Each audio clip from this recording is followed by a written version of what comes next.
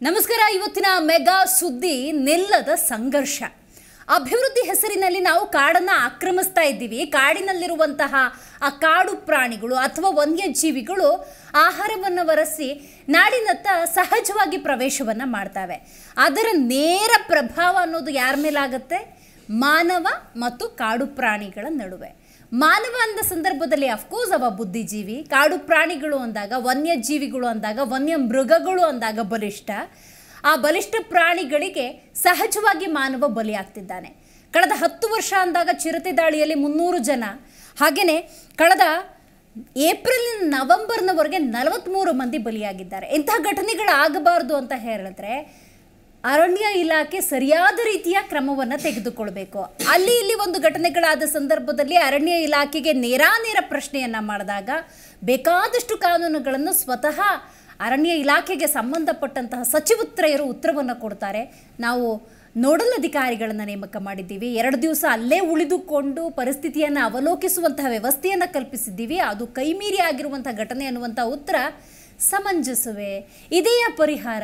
ಹೀಗೆ ಹಲವಾರು ಪ್ರಶ್ನೆಗಳು ಖಂಡಿತವಾಗ್ಲೂ ಉದ್ಭವ ಆಗುತ್ತೆ. ಹಾಗಾಗಿ ಇವತ್ತಿನ ನಮ್ಮ ಚರ್ಚಾ ಕಾರ್ಯಕ್ರಮದಲ್ಲಿ ಆಗ್ತಿರುವಂತಹ ಅರಣ್ಯ ಇಲಾಖೆ ಮತ್ತು ಕಾಡು ಪ್ರಾಣಿಗಳು, ಮಾನವ, ಇವು 3 ನಡುವಿನ ಸಂಘರ್ಷದ ವಿಚಾರವನ್ನು ಮಾತಾಡೋಣ. ಇದಕ್ಕೆ ಪರಿಹಾರ ಏನು ಅಂತ ತಿಳ್ಕೊಳ್ಳೋಣ. ನಾನು ದಿವ್ಯಶ್ರೀ.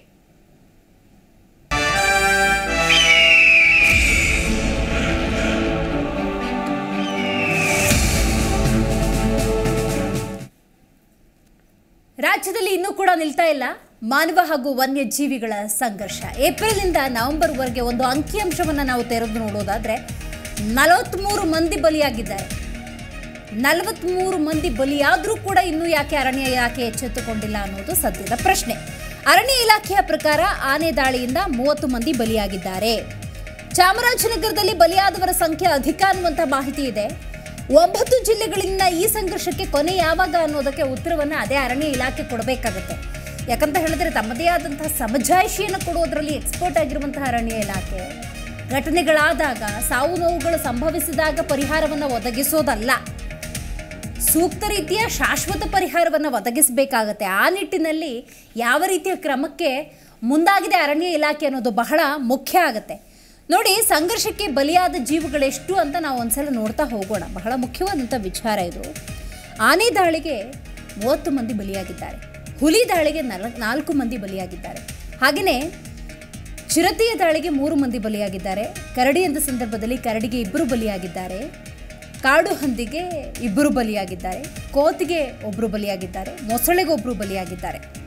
ಇದು ಅಂಕಿಅಂಶದ ಪ್ರಕಾರ ನಮಗೆ ಸಿಕ್ಕಿರುವಂತಹ ಒಂದು ಸ್ಟ್ಯಾಟಿಸ್ಟಿಕ್ಸ್. ವರದಿಯೇ ಆಗದ, ಮಾಹಿತಿಯೇ ಸಿಗದ ಅದೆಷ್ಟು ಸಾವುಗಳಾಗಿರಬೇಕು. ಹೀಗೂ ಕೂಡ ಗಮನ ಹರಿಸಬೇಕಾಗತ್ತೆ. ನೋಡಿ, ಕಾಡಿನಿಂದ ಪ್ರಾಣಿಗಳು ಯಾಕೆ ಬರ್ತಿದ್ದಾವೆ? ಇದು ಬಹಳ ಮುಖ್ಯವಾದಂಥ ವಿಚಾರ, ಬಹಳ ಸೂಕ್ಷ್ಮ ವಿಚಾರ. ವನ್ಯಜೀವಿ ಸಂತತಿಯಲ್ಲಿ ಏರಿಕೆ, ಒತ್ತುವರಿ ಮತ್ತಿತರ ಕಾರಣಗಳಿಂದ ಅರಣ್ಯ ಪ್ರದೇಶದ ವ್ಯಾಪ್ತಿ ಅನ್ನೋದು ಇಳಿಕೆಯಾಗಿದೆ. ಬಹಳ ದುರಂತ ಇದು. ದುರ್ವಿಧಿ ಅಂತ ಏನು ಕರೀತಾರೆ ಅದಿದೇನೆ. ಅಭಿವೃದ್ಧಿ ಹೆಸರಿನಲ್ಲಿ ಮಾನವ ಮಾಡ್ತಿರುವಂತಹ ತನ್ನದೇ ಆದಂತಹ ಸಂಘರ್ಷದ ಪರಿಣಾಮವನ್ನು ಮಾನವನೇ ಅನುಭವಿಸ್ತಾ ಇದ್ದಾನೆ. ಬೇಸಿಗೆ ಕಾಲದಲ್ಲಿ ಅರಣ್ಯದಲ್ಲಿನ ಆಹಾರದ ಕೊರತೆ, ಖಂಡಿತವಾಗ್ಲೂ ಇದನ್ನು ಒಪ್ಕೊಳ್ಳೇಬೇಕಾಗುತ್ತೆ.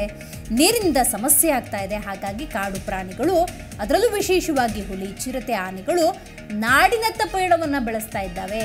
ನಾಡಿನಲ್ಲಿರುವಂತಹ ಮಾನವ ಜೀವಿಯ ಮೇಲೆ ದಾಳಿಗಳಾಗ್ತಾ ಇದೆ. ಇನ್ನೊಂದು ಬಹಳ ಮುಖ್ಯವಾದಂತಹ ಅಂಶ ಇದೆ, ಅದನ್ನು ಕೂಡ ನೋಡ್ತಾ ಹೋಗ್ಬಿಡೋಣ.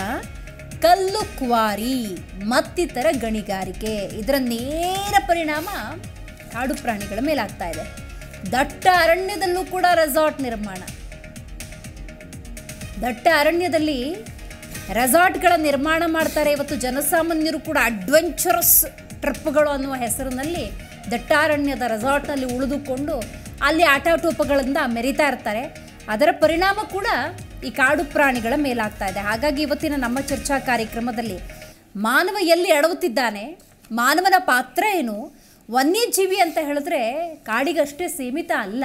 ವನ್ಯಜೀವಿಗಳು ಪ್ರಕೃತಿಯ ಸಂಕೇತ. ವನ್ಯಜೀವಿಗಳು ಕಾಡಿನಲ್ಲಿದ್ರೇ ಪ್ರಕೃತಿ ಅನ್ನೋದು ಸಮತೋಲನದಲ್ಲಿರೋದಕ್ಕೆ ಸಾಧ್ಯ. ಕಾಲಕ್ಕೆ ಮಳೆ ಬೆಳೆ ಅನ್ನೋದು ಸಾಧ್ಯ ಆಗುತ್ತೆ. ಕಾಡು ಅನ್ನೋದು ಅತಿ ಹೆಚ್ಚಾಗಿ ಆಗಬೇಕಾಗುತ್ತೆ. ಕಾಡು ಪ್ರಾಣಿಗಳ ಪಾತ್ರ ಬಹಳ ಮಹತ್ವದ್ದು. ಹಾಗಾಗಿ ಅರಣ್ಯ ಇಲಾಖೆ ಅಭಿವೃದ್ಧಿ ಹೆಸರಿನಲ್ಲಿ ಕಟ್ಟಡಗಳನ್ನು ಏರಿಸೋದ್ರ ಜೊತೆಗೆ ವನ್ಯಜೀವಿಗಳ ಸಂರಕ್ಷಣೆಯನ್ನು ಅಷ್ಟೇ ಮುತುವರ್ಜಿಯಿಂದ ಮಾಡಬೇಕಾಗತ್ತೆ. ಹಾಗಾಗಿ ಇವತ್ತಿನ ನಮ್ಮ ಕಾರ್ಯಕ್ರಮದಲ್ಲಿ ಪ್ರಾಣಿ ಪ್ರೇಮಿ ಹಾಗೆ ಉರಗ ರಕ್ಷಕ ಆಗಿರುವಂಥ ಯಶಸ್ ಭಾರದ್ವಾಜ್ ಅವರು ಭಾಗಿಯಾಗಿದ್ದಾರೆ. ನಮಸ್ಕಾರ, ಕಾರ್ಯಕ್ರಮಕ್ಕೆ ಸ್ವಾಗತ. ಇನ್ನು ನಮ್ಮ ಕಾರ್ಯಕ್ರಮದಲ್ಲಿ ಝೂಮ್ನಿಂದ ಕನೆಕ್ಟ್ ಆಗ್ತಾ ಇದ್ದಾರೆ ವನ್ಯಜೀವಿ ಪ್ರೇಮಿ ಆಗಿರುವಂತಹ ಜೋಸೆಫ್ ಹೂವರ್ ಅವರು. ಸರ್, ಕಾರ್ಯಕ್ರಮಕ್ಕೆ ಸ್ವಾಗತ. ನಮಸ್ಕಾರ. ರೈಟ್, ವನ್ಯಜೀವಿ ಪ್ರೇಮಿ ಆಗಿರುವಂತಹ ರಮೇಶ್ ಅವರು ಕೂಡ ಈಗ ಝೂಮ್ನಿಂದ ಕನೆಕ್ಟ್ ಆಗ್ತಾ ಇದ್ದಾರೆ. ನಮಸ್ಕಾರ ರಮೇಶ್ ಅವರೇ. ನಮಸ್ಕಾರ. ಜೋಸೆಫ್ ಸರ್, ನೀವು ಹೇಳಬೇಕು, ಕೇವಲ ವರದಿಯನ್ನು ಮಾಡೋದಾಯಿತು, ಆದರೆ ಫಲ ಅನ್ನೋದಿಲ್ಲ ಸರ್. ಮಾನವ ಮತ್ತು ವನ್ಯಜೀವಿಗಳ ಸಂಘರ್ಷ ಅನ್ನೋದು ನಿತ್ಯ ನಿರಂತರವಾಗಿ ಮುಂದುವರಿತಾ ಇದೆ. ಕೆಲವೊಂದು ಭಾಗದಲ್ಲಿ ಕೆಲವೊಂದು ಸಮಸ್ಯೆಗಳು. ಮಲೆನಾಡು ಅಂದಾಗ ಅಲ್ಲಿರುವಂಥ ಆನೆಗಳ ಕಾಟ ಇರ್ಬೋದು, ಬಯಲುಸೀಮೆ ಅಂದಾಗ ಅಲ್ಲಿರುವಂಥ ಕರಡಿಗಳ ಕಾಟ ಇರ್ಬೋದು, ಹುಲಿಗಳ ಕಾಟ ಇರ್ಬೋದು, ಅಥವಾ ಚಿರತೆಗಳ ಕಾಟ ಇರ್ಬೋದು, ನಿತ್ಯ ನಿರಂತರವಾಗಿ ಮುಂದುವರಿತಾ ಇದೆ.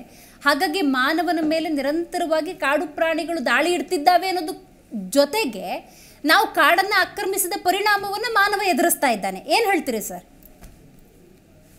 ಈಗ ಆಗ್ತಾ ಇರೋದೇನಂದ್ರೆ ಸಂಘರ್ಷ ಜಾಸ್ತಿ ಆಗ್ತಿರೋದಂದ್ರೆ ನಾವುಗಳು ಅದು ಜಾಗವನ್ನು ಬಿಟ್ಟಿಲ್ಲ. ಈಗ ಆಯ್ತು, ಮುಂಚೆಲ್ಲ ಎನ್ಕ್ರೋಚ್ಮೆಂಟ್ ಆಗಿದೆ, ಅದನ್ನ ಬಿಡಿಸ್ಕೊಳ್ಳಕ್ಕೆ ಪ್ರಯತ್ನ ಮಾಡ್ತಾರೆ. ಬಟ್ ಏನಾಗ್ತಿದೆ ಅಂದ್ರೆ ಸರ್ಕಾರನೇ, ನಮ್ ಕೇಂದ್ರ ಸರ್ಕಾರ ಎಲ್ಲೆಲ್ಲಿ ಕಾಡುಗಳಿದೆಯೋ ಅಲ್ಲೆಲ್ಲ ರೋಡ್ ಅಗಲ ಮಾಡ್ಕೊಂಡ್ ಬರ್ತಿದ್ದಾರೆ. ಲೀನಿಯರ್ ಪ್ರಾಜೆಕ್ಟ್ಸ್ ಅಂತಾರೆ, ಅಲ್ಲೇ ಹೈಡ್ರೋ ಎಲೆಕ್ಟ್ರಿಕ್ ಪ್ರಾಜೆಕ್ಟ್ಸ್ ಅಂತಾರೆ. ಇವರು ಅಲ್ಲಿ ಸೆನ್ಸಿಟಿವ್ ಝೋನ್ಸ್, ಅದೆಲ್ಲ eco sensitive zones plus ecologically ಬಯೋಡೈವರ್ಸ್ rich source ಇದುಗಳು, ಅಲ್ಲೆಲ್ಲ ಇವರು ರೋಡ್ ಅಗಲ ಮಾಡ್ಕೊಂಡ್ ಬರ್ತಾರೆ. ಈಗ ಇರೋ ರೋಡ್ಗಳೇ ಚೆನ್ನಾಗಿದೆ, ಇವರು 6 ಮೀಟರ್ ರೋಡ್ ನ ಬಂದ್ಬಿಟ್ಟು 24 ಮೀಟರ್ ಮಾಡ್ತಾರೆ. ಸೊ ಎಲ್ಲಾ ಹ್ಯಾಬಿಟಾಟ್ ಡಿಸ್ಟ್ರಾಯ್ ಮಾಡ್ಕೊಂಡ್ ಬಂದಾಗ ಫ್ರಾಗ್ಮೆಂಟ್ ಆಗ್ತಾ ಬರ್ತಾ ಇದ್ರೆ ಒಂದ್ ಕಡೆ ನೀವು ಲ್ಯಾಂಡ್ಸ್ ಇದು ನೋಡ್ತಿದ್ದೀರಾ, ಲ್ಯಾಂಡ್ ಸ್ಲೈಡ್ಸ್ ಆಗತ್ತೆ ಮಳೆ ಬಂದ್ರೆ.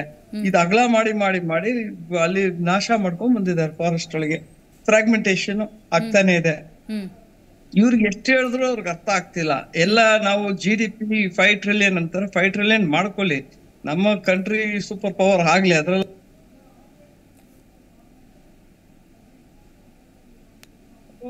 ನಮಗೆ ಇಂಪಾರ್ಟೆಂಟ್. ಅದನ್ನ ಅರ್ಥ ಮಾಡ್ಕೊಂಡು ನಿಲ್ಲಿಸಿದ್ರೆ ಎಷ್ಟ್ ಮಾಡ್ಬೇಕೋ ಅಷ್ಟು ರೋಡ್ ಮಾಡ್ಕೊಂಡಿದ್ರೆ ಸಾಕು, ಇರೋ ರೋಡ್ ನ ಮೇಂಟೈನ್ ಮಾಡ್ಕೊಂಡಿದ್ರೆ ಸಾಕು. That is one reason. ಎರಡನೇ ರೀಸನ್ ಏನಾಗ್ತಿದೆ, ಈ ಎಲ್ಲಾ ಕಡೆ ಎಕೋಸೆಂಟ್ರಿಕ್ ಝೋನ್ ಪಕ್ಕ ಈ ಎಲ್ಲಾ ಕಡೆನೂ ನಮ್ಗೆ ರಿಸಾರ್ಟ್ಸ್ ಮತ್ತೆ ಹೋಮ್ ಸ್ಟೇಗಳು, ಎಲ್ಲಾ ತರ ರ್ಯಾಂಚ್ ಗಳು ಬರ್ತಿದೆ, ಪ್ರೈವೇಟ್ ರ್ಯಾಂಚ್ ಗಳು ಬರ್ತಿದೆ. ಅದ್ ಜನಕ್ ಗೊತ್ತಿದ್ರು ಮಾಡ್ತಿದ್ದಾರೆ. ಈಗ ನೋಡಿ, ನಮ್ ಬೇಜಾರಾಗದ ಏನಂದ್ರೆ, ನಾವೆಲ್ಲ ಒಂದು ಸಜ್ಜೆ ಗುಬ್ಬಿಗೆ ಬಹಳ ರೆಸ್ಪೆಕ್ಟ್ ಕೊಡ್ತಿದ್ವಿ, ಒಂದು ವೈಲ್ಡ್ ಲೈಫ್ ಕನ್ಸರ್ವೇಷನಿಸ್ಟ್ ಇದು ಅಂದ್ಬಿಟ್ಟು ಹೇಳ್ತಿದ್ವಿ. ಈಗ ಅವರೇ ಕೂಡ್ಲೆ ಹೋಗ್ಬಿಟ್ಟು ಬಂದಿಪುರ ಎಲಿಫೆಂಟ್ ಕಾರಿಡಾರ್ ಮನೆ ಕಟ್ಟಿದ್ದಾರೆ, ದೊಡ್ಡ ಮನೆ ಕಟ್ಟಿದ್ದಾರೆ. ಅದು ಅವ್ರ ಮನೆ ಮುಂದೆನೆ ಹುಲಿ ಮತ್ತೆ ಚಿರತೆ ಆನೆ ಎಲ್ಲ ಬಂದು ನೀರ್ ಕುಡಿಬೇಕು. ಅವರೇ ಮಾಡ್ದಾಗ ಈಗ ಬೇರೆಯವ್ರು ಯಾಕೆ ಮಾಡಲ್ಲ ಹೇಳಿ? ಎಲ್ರು ಅದೇ ಹೇಳ್ತಿದ್ದಾರೆ, ಅವ್ರು ಕುಡಿದ್ಮೇಲೆ ನಮ್ನ ಯಾಕೆ ತಡಿತೀರಾ ಅಂದ್ಬಿಟ್ಟು. ಅದು ಎರಡನೇದು ಇದ್ ಮಾಡ್ತಿರೋದು. ಆಮೇಲೆ ರೈತರಿಗೆ ಏನ್ ಮಾಡ್ತಿದಾರೆ ಪಾಪ, ಅವ್ರಿಗಿರೋ ಕಾಟ ಅಂತೂ ಪಾಪ ನಾವು ಅವ್ರಿಗೆ ನಮಸ್ಕಾರ ಹೇಳ್ಬೇಕು. ಯಾಕಂದ್ರೆ ಅವ್ರು ಬಹಳ ಕಷ್ಟ ಪಡ್ತಿದ್ದಾರೆ, ರೈತಂತ್ರು ಬಹಳ ಕಷ್ಟ ಪಡ್ತಿದ್ದಾರೆ. ಯಾಕಂದ್ರೆ ಇವರೆಲ್ಲಾ ರಿಸಾರ್ಟ್ಗಳು ಎಲ್ಲ ಕಟ್ಕೊಂಡ್ ಬರ್ತಾರಲ್ಲ, ಅಲ್ಲಿ ಫೆನ್ಸ್ ಮಾಡ್ಬಿಡ್ತಾರೆ. ಅಲ್ಲಿ ಫೆನ್ಸ್ ಮಾಡಿದಾಗ ಇವ್ರ ಊರ್ಗೆ ಹೋಗುತ್ತೆ ಪ್ರಾಣಿಗಳು, ಆನೆಗಳಿರ್ಲಿ, ಕರಡಿ ಇರ್ಲಿ, ಚಿರತೆ ಅವ್ರ ಟೈಗರ್ ಅಷ್ಟೇ, ಅವ್ರ ತೋಟಕ್ಕೂ ಹೋಗುತ್ತೆ, ಗಲಾಟೆ ಆಗತ್ತೆ. ಸೊ ಇದೆಲ್ಲ ಆಗ್ತಾ ಇರೋದು ಸರ್ಕಾರ ನೋಡ್ಕೊಂಡ್ ಕೂತಿದೆ. ಅಲ್ಲಿ ಫಾರೆಸ್ಟ್ ಆಫೀಸರ್ಸ್ ಇದ್ದಾರೆ ಟೈಗರ್ ರಿಸರ್ವ್ಸ್ ಒಳಗೆ, ಅವ್ರು ಇದ್ರ ಬಗ್ಗೆ ಎಲ್ಲ ತಲೆನೇ ಕಟ್ಸ್ಕೊತಿಲ್ಲ. ಅವ್ರಿಗೆ ಯಾಕಂದ್ರೆ ದುಡ್ಡು ಬೇಕು. ಹೌದು, ಇವರೆಲ್ಲ ಹೇಳ್ಬೇಕಾದ್ರೆ ಬೇಜಾರ್ ವಿಷಯ ಇದು. ಇಂಡಿಯನ್ ಫಾರೆಸ್ಟ್ ಸರ್ವಿಸ್ ಅಂತ ಒಂದು ಕ್ಯಾಡರ್ ಇದೆ, ಅದು ಅವ್ರು ಪಾಸ್ ಮಾಡ್ಕೊಂಡ್ ಬರ್ತಾರೆ. ಕೆಲವರು ಅದ್ ಜೊತೆಗೆ ಒಂದು PhD ಮಾಡ್ಕೊಂಡ್ ಬಂದವ್ರೆ, ಮಿಸ್ಮ್ಯಾನೇಜ್ಮೆಂಟ್ ಮಿಸ್ಅಪ್ರಾಪ್ರಿಯೇಷನ್ ಅಂದ್ಬಿಟ್ಟು ಒಂದು PhD ಮಾಡ್ಕೊಂಡ್ ಬಂದವ್ರೆ. ದುರಂತ ಸರಿದು. ಕಾಡು ಎಲ್ಲಿ ದುಡ್ಡು ಹಾಕಿ ಖರ್ಚು ಮಾಡ್ಬೇಕು, ಇವ್ರು ಅವ್ರ ಹೊಟ್ಟೆ ತುಂಬ್ಕೊಂಡಿದ್ದಾರೆ, ಜೋಬ್ ತುಂಬ್ಕೊಂಡು, ಹೊಟ್ಟೆ ತುಂಬೋದಲ್ಲ ಜೋಬ್ ತುಂಬ್ಕೊಂಡು ಕೂತಿದ್ದಾರೆ. ಸೊ ಇವರೆಲ್ಲ ಈ ನಮ್ಮ ರಾಷ್ಟ್ರ ದ್ರೋಹಿಗಳು. IFS ಆಫೀಸರ್ ಬಂದು ಕಾಡನ್ನ ಉಳ್ಸಕ್ಕೆ ಮ್ಯಾನೇಜ್ ಮಾಡಿ ಚೆನ್ನಾಗಿರ್ಬೇಕು, ರೈತರು ಚೆನ್ನಾಗಿರ್ಬೇಕು ಅಂತ ಮಾಡಕ್ ಹೋದ್ರೆ ಇವ್ರು ಬೇರೆ, ಇವ್ರು ತುಂಬಿಸ್ಕೊಂಡು ಇವ್ರು ಬೆಲೆ ಬೇಯಿಸ್ಕೊಂಡು ಆರಾಮಾಗಿದ್ದಾರೆ. ಸೊ ಇದೆಲ್ಲ ಹೇಗಾಗತ್ತಂದ್ರೆ it is multi dimensional issue. ಯಾರು ಒದ್ಲಾಡ್ತಿರೋದು ಇದ್ರೊಳಗೆ? ಈಗ ನೀವ್ ಹೇಳಿದ್ರಿ ನಂಬರ್ ಆಫ್ ಫಿಗರ್ಸ್ ಹೇಳಿದ್ರಿ, ಎಷ್ಟು ಜನ ಸತ್ತಿದ್ದಾರೆ ಆನೆಯಿಂದ ಟೈಗರ್ ಇಂದ ಅಂದ್ಬಿಟ್ಟು. ಯಾಕೆ ಕಾರಣ ಇದು? Negligence of the forest officers. ಇವತ್ತೊಂದು ಘಟನೆ ಹೇಳ್ಬಿಡಿ, ಎಷ್ಟು ಬೇಜಾರಾಗತ್ತಂದ್ರೆ, ಈಗ ಬಂದೀಪುರಿಂದ 1 ಕಿಲೋಮೀಟರ್ ದೂರ 2 ಟೈಗರ್ ಸತ್ತಿದೆ ನೋಡಿ, ಅಮ್ಮ ಮತ್ತೆ ಮರಿ ಸತ್ತಿದೆ.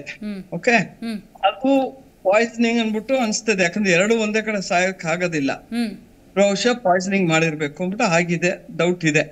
ಬಟ್ ಏನ್ ತಮಾಷೆ ಅಂದ್ರೆ, ಬಂದೀಪುರ್ ಬಾರ್ಡರ್ ಇಂದ 1.2 ಕಿಲೋಮೀಟರ್ಸ್ ಇಲ್ಲ, ಅಲ್ಲಿ ಟೈಗರ್ ಸತ್ತಿದೆ. ಅಲ್ಲೊಂದು ಕ್ವಾರಿ ಇದೆ, ಬಂಡೆ ಎಲ್ಲ ಹೊಡಿತಾರೆ, ಅಲ್ಲಿ ಸತ್ತಿರೋ ಜಾಗದೊಳಗೆ. BRT ಇರೋದು 20 ಕಿಲೋಮೀಟರ್ ದೂರ. ಅವ್ರು ಬಂದು ಇದು ಮಾಡ್ಬೇಕು, ಏನೋ FIR ಮಾಡ್ಬೇಕು, ಪೋಸ್ಟ್ ಮಾರ್ಟಮ್ ಮಾಡ್ಬೇಕು. ಇದು ಹೇಗಿದೆ ನೋಡಿ ಫಾರೆಸ್ಟ್ ಡಿಪಾರ್ಟ್ಮೆಂಟ್ ಒಳಗೆ, ಒಬ್ರಿಗೊಬ್ರು ಮಾಡ್ಬೇಕು.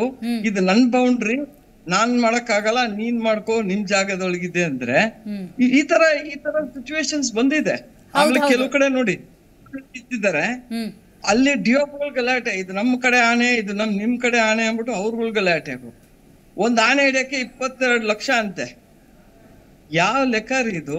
ಹೌದು, ಅಷ್ಟು ಖರ್ಚು ಮಾಡಕ್ ಆಗತ್ತ ಒಂದ್ ಆನೆಗೆ? 22 ಲಕ್ಷ. ಹೌದು, ಅದೇ ದುಡ್ಡು ಕರೆಕ್ಟ್ ಆಗಿ ಇದು ಮಾಡ್ಕೊಂಡ್ ಬಂದ್ರೆ, ಫೆನ್ಸಿಂಗ್ ಮಾಡ್ಕೊಂಡ್ ಬಂದು, ಇದಿರ್ಲಿ, ನಮ್ಮ ರೈಲ್ವೆ ಬ್ಯಾರಿಕೇಡ್ ಹಾಕೋದಿರ್ಲಿ, EPT ಇರ್ಲಿ, ಸೋಲಾರ್ ಫೆನ್ಸ್ ಇರ್ಲಿ, ಟೆಂಟೇಕಲ್ ಫೆನ್ಸ್ ಇರ್ಲಿ, ಏನೇನ್ ಬ್ಯಾರಿಯರ್ಸ್ ಅದು ಹಾಕೊಂಡ್ ಬಂದಿದ್ರೆ ಈ ತರ ಯಾಕೆ ಆನೆ ಆಚೆ ಹೋಗ್ಬೇಕಾಯ್ತು?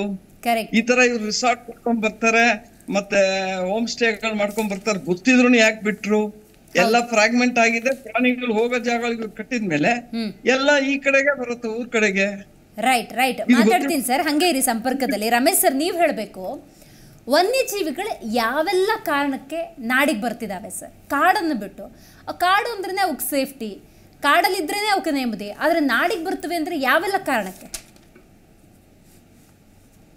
ಓಕೆ ನೋಡಿ, ಈಗ ಕಾಡಿಗೆ ಪ್ರಾಣಿಗಳು ಇರೋದು, ಕಾಡಲ್ಲಿ ಪ್ರಾಣಿಗಳು ಇರೋದು, ಮತ್ತೆ ಕಾಡಿಂದ ಪ್ರಾಣಿಗಳು ಹೊರಗಡೆ ಬರೋದು, ಇದು ನಮ್ಮ ಪರ್ಸ್ಪೆಕ್ಟಿವ್ ಅಷ್ಟೇ. ಯಾಕೆಂದ್ರೆ ಕಾಡಿಗೆ ಬೌಂಡ್ರಿ ಹಾಕಿರೋದು ನಾವು. ಕಾಡಿಗೆ ನಾವು ಹಾಕ್ತಿದೀವಿ, ರೋಡ್ಗಳು ನಾವು ಮಾಡಿದೀವಿ, ಹೈಡ್ರೋ ಎಲೆಕ್ಟ್ರಿಕ್ ಪ್ರಾಜೆಕ್ಟ್ಸ್ ಎಲ್ಲ ನಾವು ಮಾಡ್ತಿದೀವಿ, it is all human made. ಆದ್ರೆ ಈ ಕಾಡು ಪ್ರಾಣಿಗಳಿಗೆ ಇದು ಮನುಷ್ಯನ ಆವಾಸ ಸ್ಥಾನ, ಇಲ್ಲಿಗೆ ನಾನು ಹೋಗಬಾರ್ದು ಅಂತ ಯಾವ ಪರಿಜ್ಞಾನನೂ ಇರೋದಿಲ್ಲ, ಅದಕ್ಕಿರೋ ಅವಶ್ಯಕತೆನೂ ಇಲ್ಲ. ಇನ್ನೊಂದು ಏನಂದ್ರೆ, ನಿಮಗೆ ನೈಜ ಕಾರಣಗಳು ಅಂತ ಒಂದಷ್ಟು ಹೇಳ್ತೀನಿ, ಆಮೇಲೆ ನಾವು ಅನ್ಕೊಂಡಿರೋದು ಅಂತ ಒಂದಷ್ಟು ಕಾರಣಗಳು ನಿಮ್ಗೆ ಹೇಳ್ತೀನಿ. ನಾವು ಅನ್ಕೊಂಡಿರೋ ಕಾರಣಗಳು ಹೇಳ್ಬಿಡ್ತೀನಿ ನಾನು ನಿಮ್ಗೆ. ನಾವಿವಾಗ ಏನು ಕಾಡಲ್ಲಿ ಊಟ ಸಿಗ್ತಾ ಇಲ್ಲ ಅಂತ ಮೇಜರ್ಲಿ ಅದನ್ನ ಹೇಳ್ತೀವಿ, ಕಾಡಲ್ಲಿ ಪ್ರಾಣಿಗಳು ಊಟ ಸಿಗ್ತಿಲ್ಲ, ಹಾಗಾಗಿ ಹೊರಗಡೆ ಬರ್ತಿದೆ.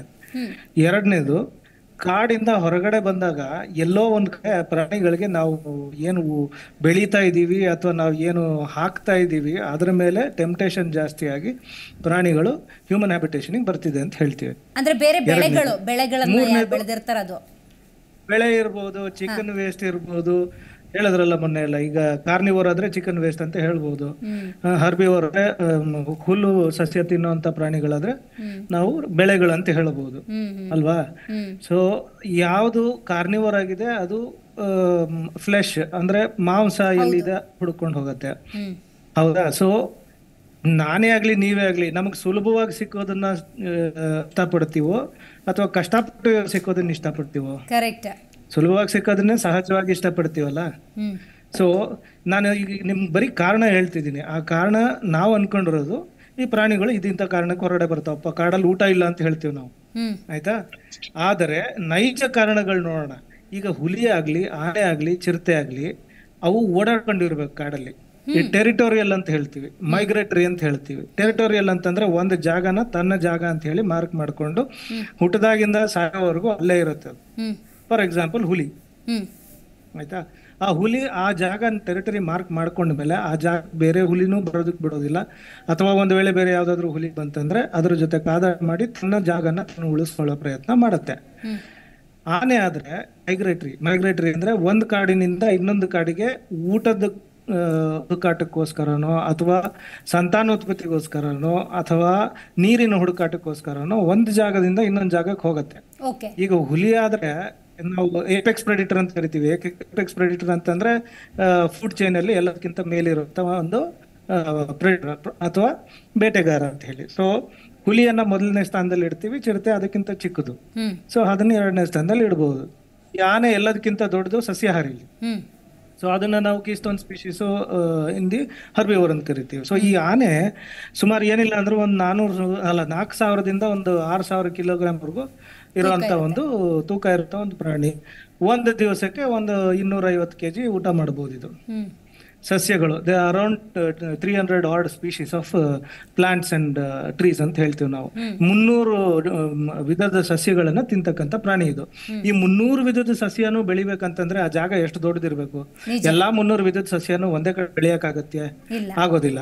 ಸೊ ಹಾಗಾಗಿ ಅದಕ್ಕೆ ಬಹಳ ದೊಡ್ಡ ಕಾಡು ಬೇಕಾಗತ್ತೆ. ಸೊ ಈಗ ನೀವೇ ಹೇಳಿದ್ರಿ ಮಲ್ನಾಡು ಬಯಲ್ಸೀಮೆ ಅಂತ 2 ಮಾತು ಹೇಳಿದ್ರಿ ನೀವು. ಈ ಮಲ್ನಾಡಲ್ಲಿ ಬೆಳೆಯುವಂತ ಗಿಡಗಳು ಬಯಲ್ಸೀಮೆಯಲ್ಲಿ ಬೆಳೆಯೋದಿಲ್ಲ, ಬಯಲ್ಸೀಮೆಯಲ್ಲಿ ಬೆಳೆಯುವಂತ ಗಿಡಗಳು ಮಲ್ನಾಡಲ್ಲಿ ಬೆಳೆಯೋದಿಲ್ಲ.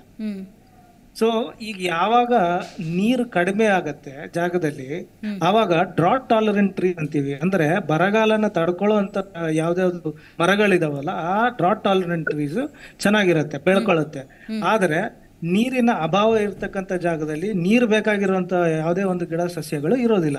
ಸೊ ಅಂತ ಟೈಮಲ್ಲಿ ಪ್ರಾಣಿಗಳು ಅದನ್ನ ಹುಡುಕೊಂಡು ಹೋಗೋದು ಸಹಜ, ಎಸ್ಪೆಷಲಿ ಆನೆ.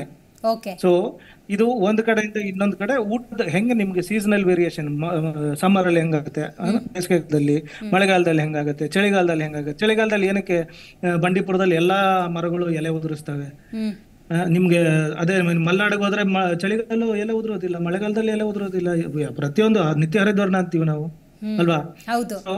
ಪ್ರತಿಯೊಂದು ಕಾಡಿಗೂ ತನ್ನದೇ ಆದ ಒಂದು ವೈಶಿಷ್ಟ್ಯತೆ ಇರುತ್ತೆ, ತನ್ನದೇ ಆದ ಒಂದು ಪೌಷ್ಟಿಕಾಂಶನ ಆ ಕಾಡು ಬೆಳೀತಾ ಇರುತ್ತೆ. ಸೊ ಆ ಪೌಷ್ಟಿಕಾಂಶ ಆನೆಗಳಿಗೆ ಆಯಾ ಟೈಮಿಗೆ ಬೇಕಾಗತ್ತೆ. ಸೊ ಇದನ್ನ ಅರಸ್ಕೊಂಡು ಹೋಗ್ಬೇಕಾದ್ರೆ ಮಧ್ಯದಲ್ಲಿ ಎಲ್ಲೋ ಹಿಂಗೆ ಶಾಪಿಂಗ್ ಮಾಲ್ಗಳು ಕಾಣಿಸಿದಾಗ ನಾವು ಏನೋ ಬೆಳಿತಿರ್ತೀವಲ್ಲ, ಸೊ ಈ ತರ ಎಲ್ಲಾದ್ರೂ ಕಾಣಿಸಿದಾಗ ಡೈವರ್ಟ್ ಆಗೋದು ಸಹಜ.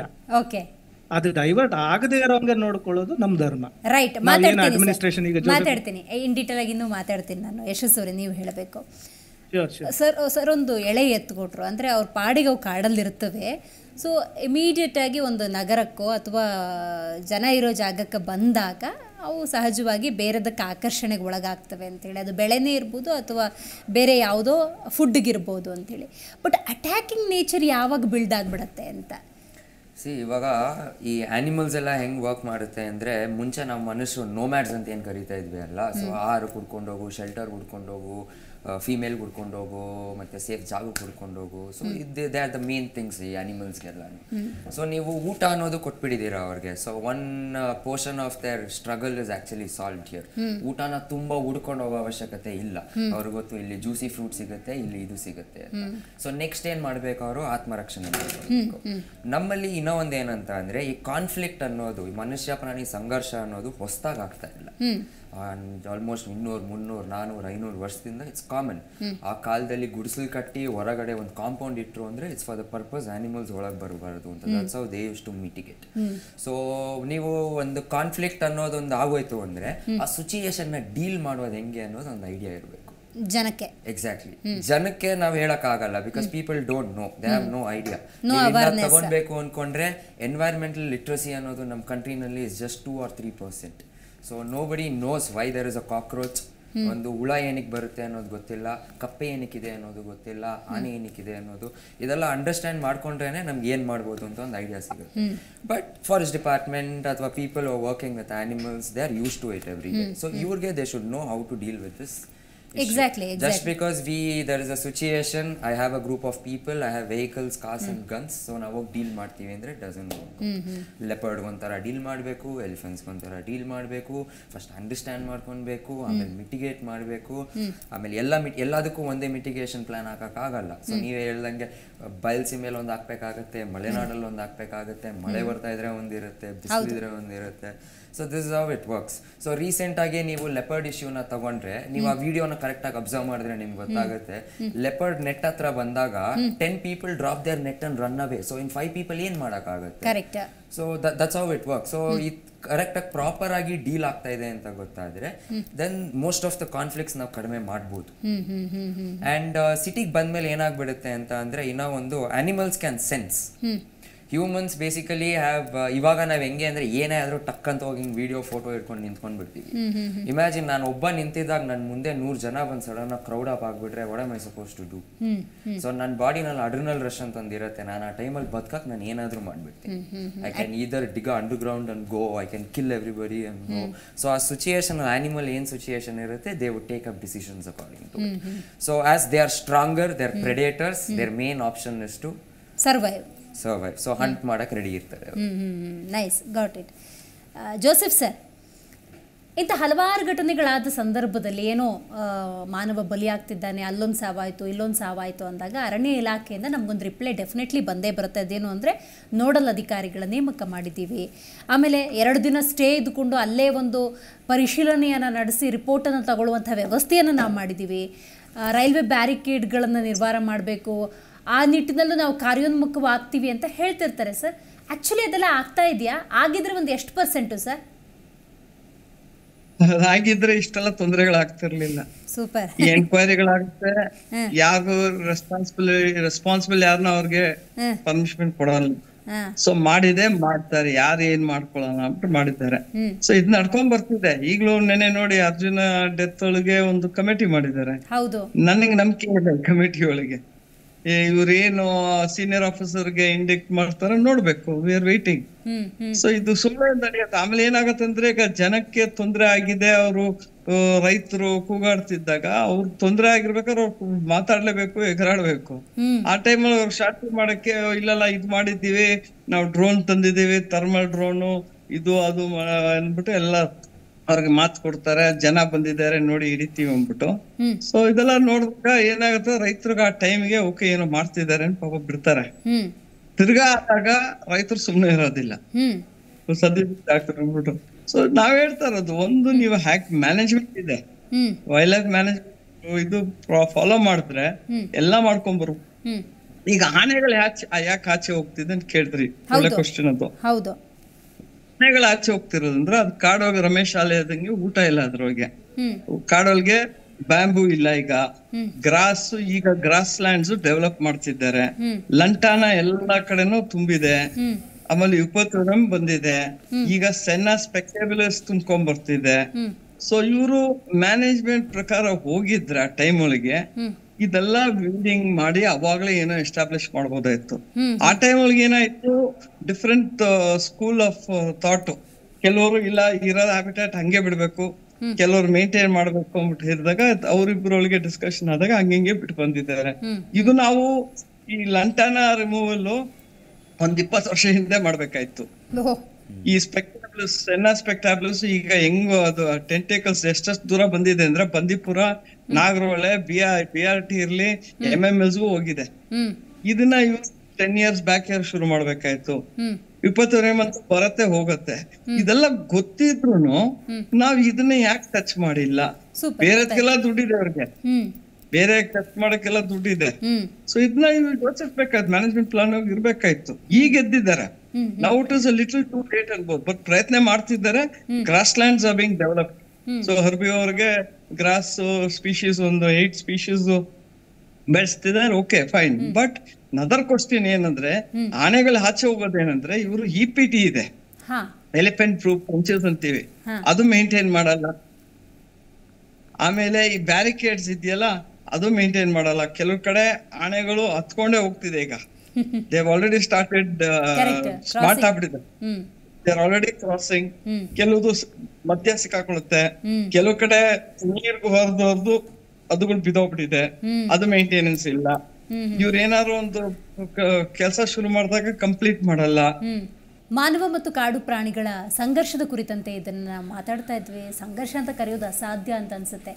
ಅವರವರ ರೋಲನ್ನು ಅವ್ರು ನಿಭಾಯಿಸ್ತಾ ಇದ್ದಾರೆ. ಕಾರಣ ಕಾಡು ಪ್ರಾಣಿಗಳೊಂದ ಕಾಡಲ್ಲಿರಬೇಕು, ಆಹಾರ ಇಲ್ಲ, ನಾಡಿಗೆ ಬರ್ತವೆ. ನಾಡಿಗೆ ಬಂದಾಗ ಮನುಷ್ಯನನ್ನು ರಕ್ಷಣೆ ಮಾಡ್ಕೊಳ್ಬೇಕು ಆ ಕಾಡು ಪ್ರಾಣಿಗಳಿಂದ. ಅವನ ಪಾತ್ರವನ್ನು ನಿಭಾಯಿಸ್ತಿದ್ದಾನೆ. ಎಂಥ ಒಂದು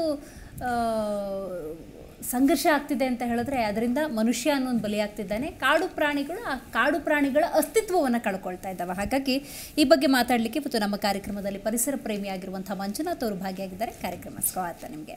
ಸೊ ಮಂಜುನಾಥ್ ಅವರೇ, ಇವತ್ತು ನಮ್ಮ ಕಾರ್ಯಕ್ರಮದಲ್ಲಿ ಕಾಡು ಪ್ರಾಣಿಗಳು ಮನುಷ್ಯ ಅನ್ನೋದ್ರ ಕುರಿತಂತೆ ನಾವು ಮಾತಾಡ್ತಾ ಇದ್ದೀವಿ. ಹಲವಾರು ವಿಚಾರಗಳು ಸಿಕ್ಕಿದ್ವು. ಬಟ್ ಈ ಕಾಡು ಪ್ರಾಣಿಗಳು ನಾಡಿಗೆ ಬಂದಾಗ ಅಟ್ಯಾಕಿಂಗ್ ಅನ್ನುವಂತಹ ಮನಸ್ಥಿತಿಗೆ ಯಾಕೆ ಹೋಗ್ತವೆ, ಏನಾಗುತ್ತೆ, ಮನುಷ್ಯನಿಂದ ಕಾಡು ಪ್ರಾಣಿಗಳಿಗೆ ಏನು ಸಮಸ್ಯೆ ಆದಾಗ ಅವು ಟ್ರಿಗರ್ ಆಗ್ತದೆ ಅಂತ? ಮೇಡಮ್, ಒಂದು ಸಿಂಪಲ್ ಆಗಿ ಹೇಳ್ಬೋದು, ಸುಮ್ಮನಿದ್ದರೆ ನೀವು ಕಚ್ಚುವುದಿಲ್ಲ, ನಾವು ನಮ್ಮ ಪಾಡ ನಾವು ಇದ್ಬಿಟ್ರೆ ನಾವು ತೊಂದರೆ ಕೊಡೋಕ್ಕಾಗಲ್ಲ. ಬಟ್ ಮನುಷ್ಯ ನೋಡಿದ ತಕ್ಷಣ ಅವಳಿಗೆ ಒಂದು ಭ್ರಮೆ ಬಂದ್ಬಿಡ್ತದೆ, ನನ್ಗೇನು ಮಾಡ್ತಾವನು ಅಂತ. ಯಾಕಂದ್ರೆ ಮನುಷ್ಯನು ಅಷ್ಟೊಂದು ಕ್ರೂರಿ. ಪ್ರಾಣಿಗಳಿಗಿಂತ ವೈಲ್ಡ್ ಲೈಫ್ ಯಾರಂದ್ರೆ ಮನುಷ್ಯ. ಆ್ಯಕ್ಚುಲಿ ಪ್ರಾಣಿಗಳಿಗೆ ಏನಾದರೂ ಬಾಯಿದ್ರೆ ಸರಿಯಾಗಿ ಉಗಿದು ಬುದ್ಧಿ ಹೇಳೋ ಮನುಷ್ಯನಿಗೆ. ಹಾಗೆ ಆ್ಯಕ್ಚುಲಿ ಅವು ಸುಮ್ಮನೆ ಕಾಡ್ಬಿಟ್ಟು ಬರಲ್ಲ ಮೇಡಮ್. ಅದು ಅದ್ರ ತನ್ನ ಅದೊಂದು ಗರ್ಭಗುಡಿ. ಅದು ಕಾಡು ಅನ್ನೋದು ತನ್ನ ಗರ್ಭಗುಡಿ, ಅದರ ಮನೆ, ಆವಾಸ ಸ್ಥಾನ.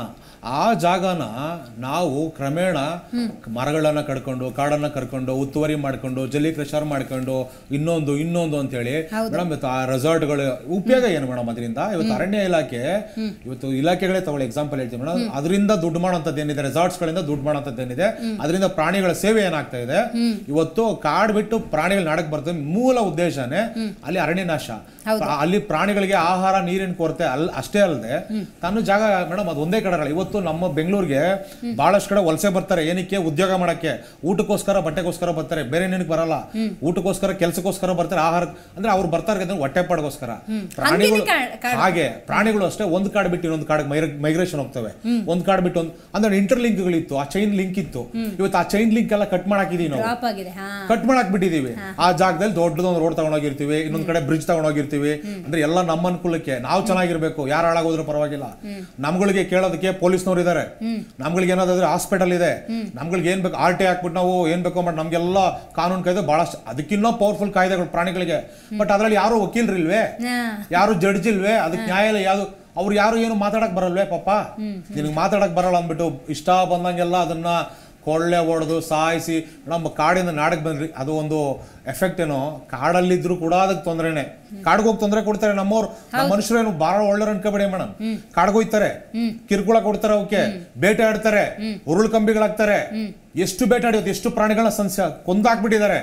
ಎಷ್ಟೋ ಕಡೆ ನಡೆದಿರ್ತಕ್ಕಂತ ಒಂದು ಹತ್ಯೆ, ಪ್ರಾಣಿ ಹತ್ಯೆ ಬೆಳಕಕ್ಕೆ ಬಂದಿಲ್ಲ. ಇಲಾಖೆಗೆ ಅಗೌರವ, ಮರ್ಯಾದೆ ಹೋಗ್ಬಿಡ್ತದಲ್ಲ ಅಂತ ಒಳಗೊಳಗೇನೆ ಕಾಡಲ್ಲೇ ಮುಚ್ಚಿಬಿಡ್ತಾರೆ ಕೇಸ್ನ, ಆಚೆ ತಗೊಂಡ್ ಬರಲ್ಲ ಅಂತ ಕೇಸ್ ಎಷ್ಟಾಗಿದೆ ಇವತ್ತು. ಹಂಗ್ ನೋಡಿದ್ರೆ ನಮ್ಮ ರಾಜ್ಯ ಹುಲಿಯಲ್ಲೂ ನಂಬರ್ 1 ಆಗಿರ್ಬೇಕಾಗಿತ್ತು. ಇವತ್ತು ಹುಲಿಯಲ್ಲೂ ನಂಬರ್ 1 ಆಗಿರ್ಬೇಕಾಗಿತ್ತು. ಆನೆಗಳಿರುತ್ತಂತ ರಾಜ್ಯ. ಇವತ್ತು ಆನೆ ನಮ್ಗೆ ಉಳಿಸ್ಕೊಳಕ್ ಬಂದಿಲ್ಲ ನ್ಯಾಯವಾಗಿ. ಇಂಥ ಒಂದು ಪರಿಸ್ಥಿತಿಗೆ ನಾವು ಬಂದಿದ್ದೀವಿ. ಸೊ ಇಡೀ ಒಂದು ನಮ್ಮ ಏನಿದೆ ಈ ಒಂದು ಲೈಫ್ ಸೈಕಲ್ ಏನಿದೆ, ಇಡೀ ಒಂದು ಸಿಸ್ಟಮ್ ಏನಿದೆ ಕೂಡ್ಸ್ಬಿಟ್ಟಿದ್ದಾರೆ ಮೇಡಮ್. ಇದಕ್ಕೆ ನಿಜವಾಗ್ಲೂ ಇಲಾಖೆ ಬೇಡ. ಕಾಡನ್ನು ಬಿಟ್ಬಿಟ್ರೆ ತನ್ನ ಪಾಡಕ್ ತಾನು ಬೆಳ್ಕೊಳ್ಳುತ್ತೆ. ಪ್ರಾಣಿಗಳು ತನ್ನ ಪಾಡಕ್ ಅವರೇ ಮಾಡ್ತಾರೆ, ರಕ್ಷಣೆ ಮಾಡ್ಕೊತಾರೆ, ಪ್ರಾಣಿಗಳೇ ಮಾಡ್ಕೊತಾರೆ. ನಾವ್ ಯಾರು ಏನು ಮಾಡೋದು ಬೇಡ ಮೇಡಮ್. ಅದಕ್ಕೊಂದು ಯೂನಿಫಾರ್ಮ್, ಅದಕ್ಕೊಂದು ಇಲಾಖೆ, ಅದಕ್ಕೊಂದು ಏನಕ್ಕೆ ಬೇಕು ಮೇಡಮ್? ಇವತ್ತು ಚಿರತೆ ಬರುತ್ತೆ, ಆನೆಗಳು ಬರ್ತವೆ, ರಸ್ತೆಯಲ್ಲಿ ಜಿಂಕೆ ಓಡುತ್ತೆ ಮೇಡಮ್. ಮೊನ್ನೆ ಮಾರತಳ್ಳಿ ಭಾಗದಲ್ಲಿ ಎಲ್ಲಿಂದ ಜಿಂಕೆ ಬಂತು ಅಂತಾನೆ ಗೊತ್ತಿಲ್ಲ, ಜಿಂಕೆ ಓಡುತ್ತೆ ಮೇಡಮ್. ಪಾಪ ಒಂದೇ ಒಂದು ಇದ್ರಲ್ಲಿ ಹೆಂಗೆ ಅಂದ್ರೆ ಮಹಾತ್ಮ ಗಾಂಧಿ ಹೇಳಿದ್ರು ರಾತ್ರಿ 12 ಗಂಟೆಯಲ್ಲಿ ಹೆಣ್ಣು ಮಕ್ಕಳು ನಮ್ಗೆ ಸ್ವತಂತ್ರ ಬಂತು ಅಂತ. ಆ ರೇಂಜ್ಗೆ ಅದೇನೋ ಒಂದು ಹೆಣ್ಣು ಮಗು ಓಡ್ತಾ ಇದೆಯಾ ಅಲ್ಲಿ ಆ ಜಿಂಕೆ ಮೇಡಮ್. ಹೆಣ್ಣು ಜಿಂಕೆನೇ ಅದು ಆಕ್ಚುಲಿ, ಹೆಣ್ಣು ಜಿಂಕೆನೇ ಓಡ್ತಾ ಇದೆ ಆ ಮಧ್ಯರಾತ್ರಿಯಲ್ಲಿ. ಓಡ್ತಾರ ನೋಡಿ, ಇದು ಸ್ವಾತಂತ್ರ್ಯನ ಅಥವಾ ಏನಿದು ಅಂತ ನನಗೆ ನಿಜವಾಗ್ಲೂ ಅರ್ಥನೇ ಆಗ್ಲಿಲ್ಲ. ಅಂದ್ರೆ ಕಾಂಕ್ರೀಟೀಕರಣ ಅಂದ್ರೆ ಕಾಡುಗಳೆಲ್ಲ ಕಡ್ದು ತಿಂದ್ಬಿಟ್ಟಿದೀವಿ ಮೇಡಮ್. ಅದ್ರ ಜಾಗದಲ್ಲಿ ನಾವಿದೀವಿ ಇವತ್ತು. ಅವ್ರಿದ್ದಂತ ಜಾಗಗಳಲ್ಲಿ ನಾವಿರೋದ್ರಿಂದ ಅದು ಹುಡ್ಕೊಂಡ್ ಬರುತ್ತೆ ಮೇಡಮ್. ಒಂದು ಪ್ರಾಣಿಗಳ ಒಂದು ಸಿಸ್ಟಮ್ ಇದೆ. ಅದ್ರ ಪ್ರಾಣಿಗಳ ತಾತ ಒಬ್ಬ ಮುತ್ತಾತ ಯಾರನ್ನ ಇರ್ತಾನಲ್ಲ ಮೇಡಮ್, ಅವನು ಮರಿಗಳಿದ್ದಾಗ ಇದನ್ನ ಕರ್ಕೊಂಡು ಹೋಗಿರ್ತಾನಂತ ಜಾಗಕ್ಕೆ. ಇಲ್ಲೊಂದ್ ಕಡೆ ನೀರು ಇತ್ತು, ಇಲ್ಲೊಂದ್ ಕಡೆ ಆಹಾರ ಇತ್ತು ಅಂತ ಆ ಲ್ಯಾಂಡ್ ಮಾರ್ಕ್ ನ ಸಿಸ್ಟಮ್ಗಳನ್ನ ತೋರಿಸಿರ್ತವೆ. ಇವಾಗ ಸ್ಮೆಲ್ ಅಲ್ಲಿ ನೆನಪಿನ ಶಕ್ತಿಗಳು ಜಾಸ್ತಿ ಪ್ರಾಣಿಗಳಿಗೆ ನಮ್ಗಿಂತ. 100% ಬೇರನ್ನ ಮರೆಯಲ್ಲ. ಆ ಮೂಲ ತಾಯಿ ಆ ಬೇರನ್ನ ಮರಿದೆ.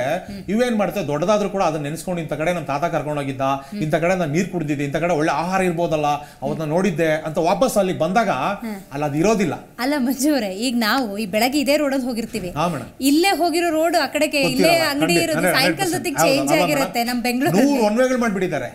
ಅವತ್ತು ಒಂದೇ ದಾರಿ ಹಿಂಗ್ ಹೋದ್ರೆ ಹಿಂಗ್ ವಾಪಸ್ ಬರ್ಬೋದಾಗಿತ್ತು ಆಗಿನ ಕಾಲದಲ್ಲಿ. ನಮ್ಮ ತಾತ ಅಜ್ಜಂದ್ರು ಹೇಳಿದ್ರು ಒಂದೇ ದಾರಿ ಒಂದೇ ಇದು. ಅವತ್ತು 1000 ರೋಗ ಬಂದ್ರು ನಮ್ಮ ಮೈಯಲ್ಲಿರೋ ಎಲ್ಲ ಪಾರ್ಟ್ಸ್ಗೂ ಒಬ್ಬನೇ ಡಾಕ್ಟ್ರು. ಎರಡೇ ಇಂಜೆಕ್ಷನ್, ಎರಡೇ ಗುಳಿಗೆಗಳು ಕೊಡೋರು ನಮ್ಗೆ. ಇವಾಗ ಏನೋ ಬಂದಿದೆ, ಮನುಷ್ಯರು ಉಳಿಸ್ಕೊಳಕ್ ಆಗ್ತಾರಲ್ಲಪ್ಪ. ಹಾಗೆ ಪ್ರಾಣಿಗಳು ಕೂಡ ಮೇಡಮ್, ಪ್ರಾಣಿಗಳು ಇಲ್ಲದೆ ಹೋದ್ರೆ ಮನುಷ್ಯ ಸಂಕುಲನೇ ಇಲ್ಲ.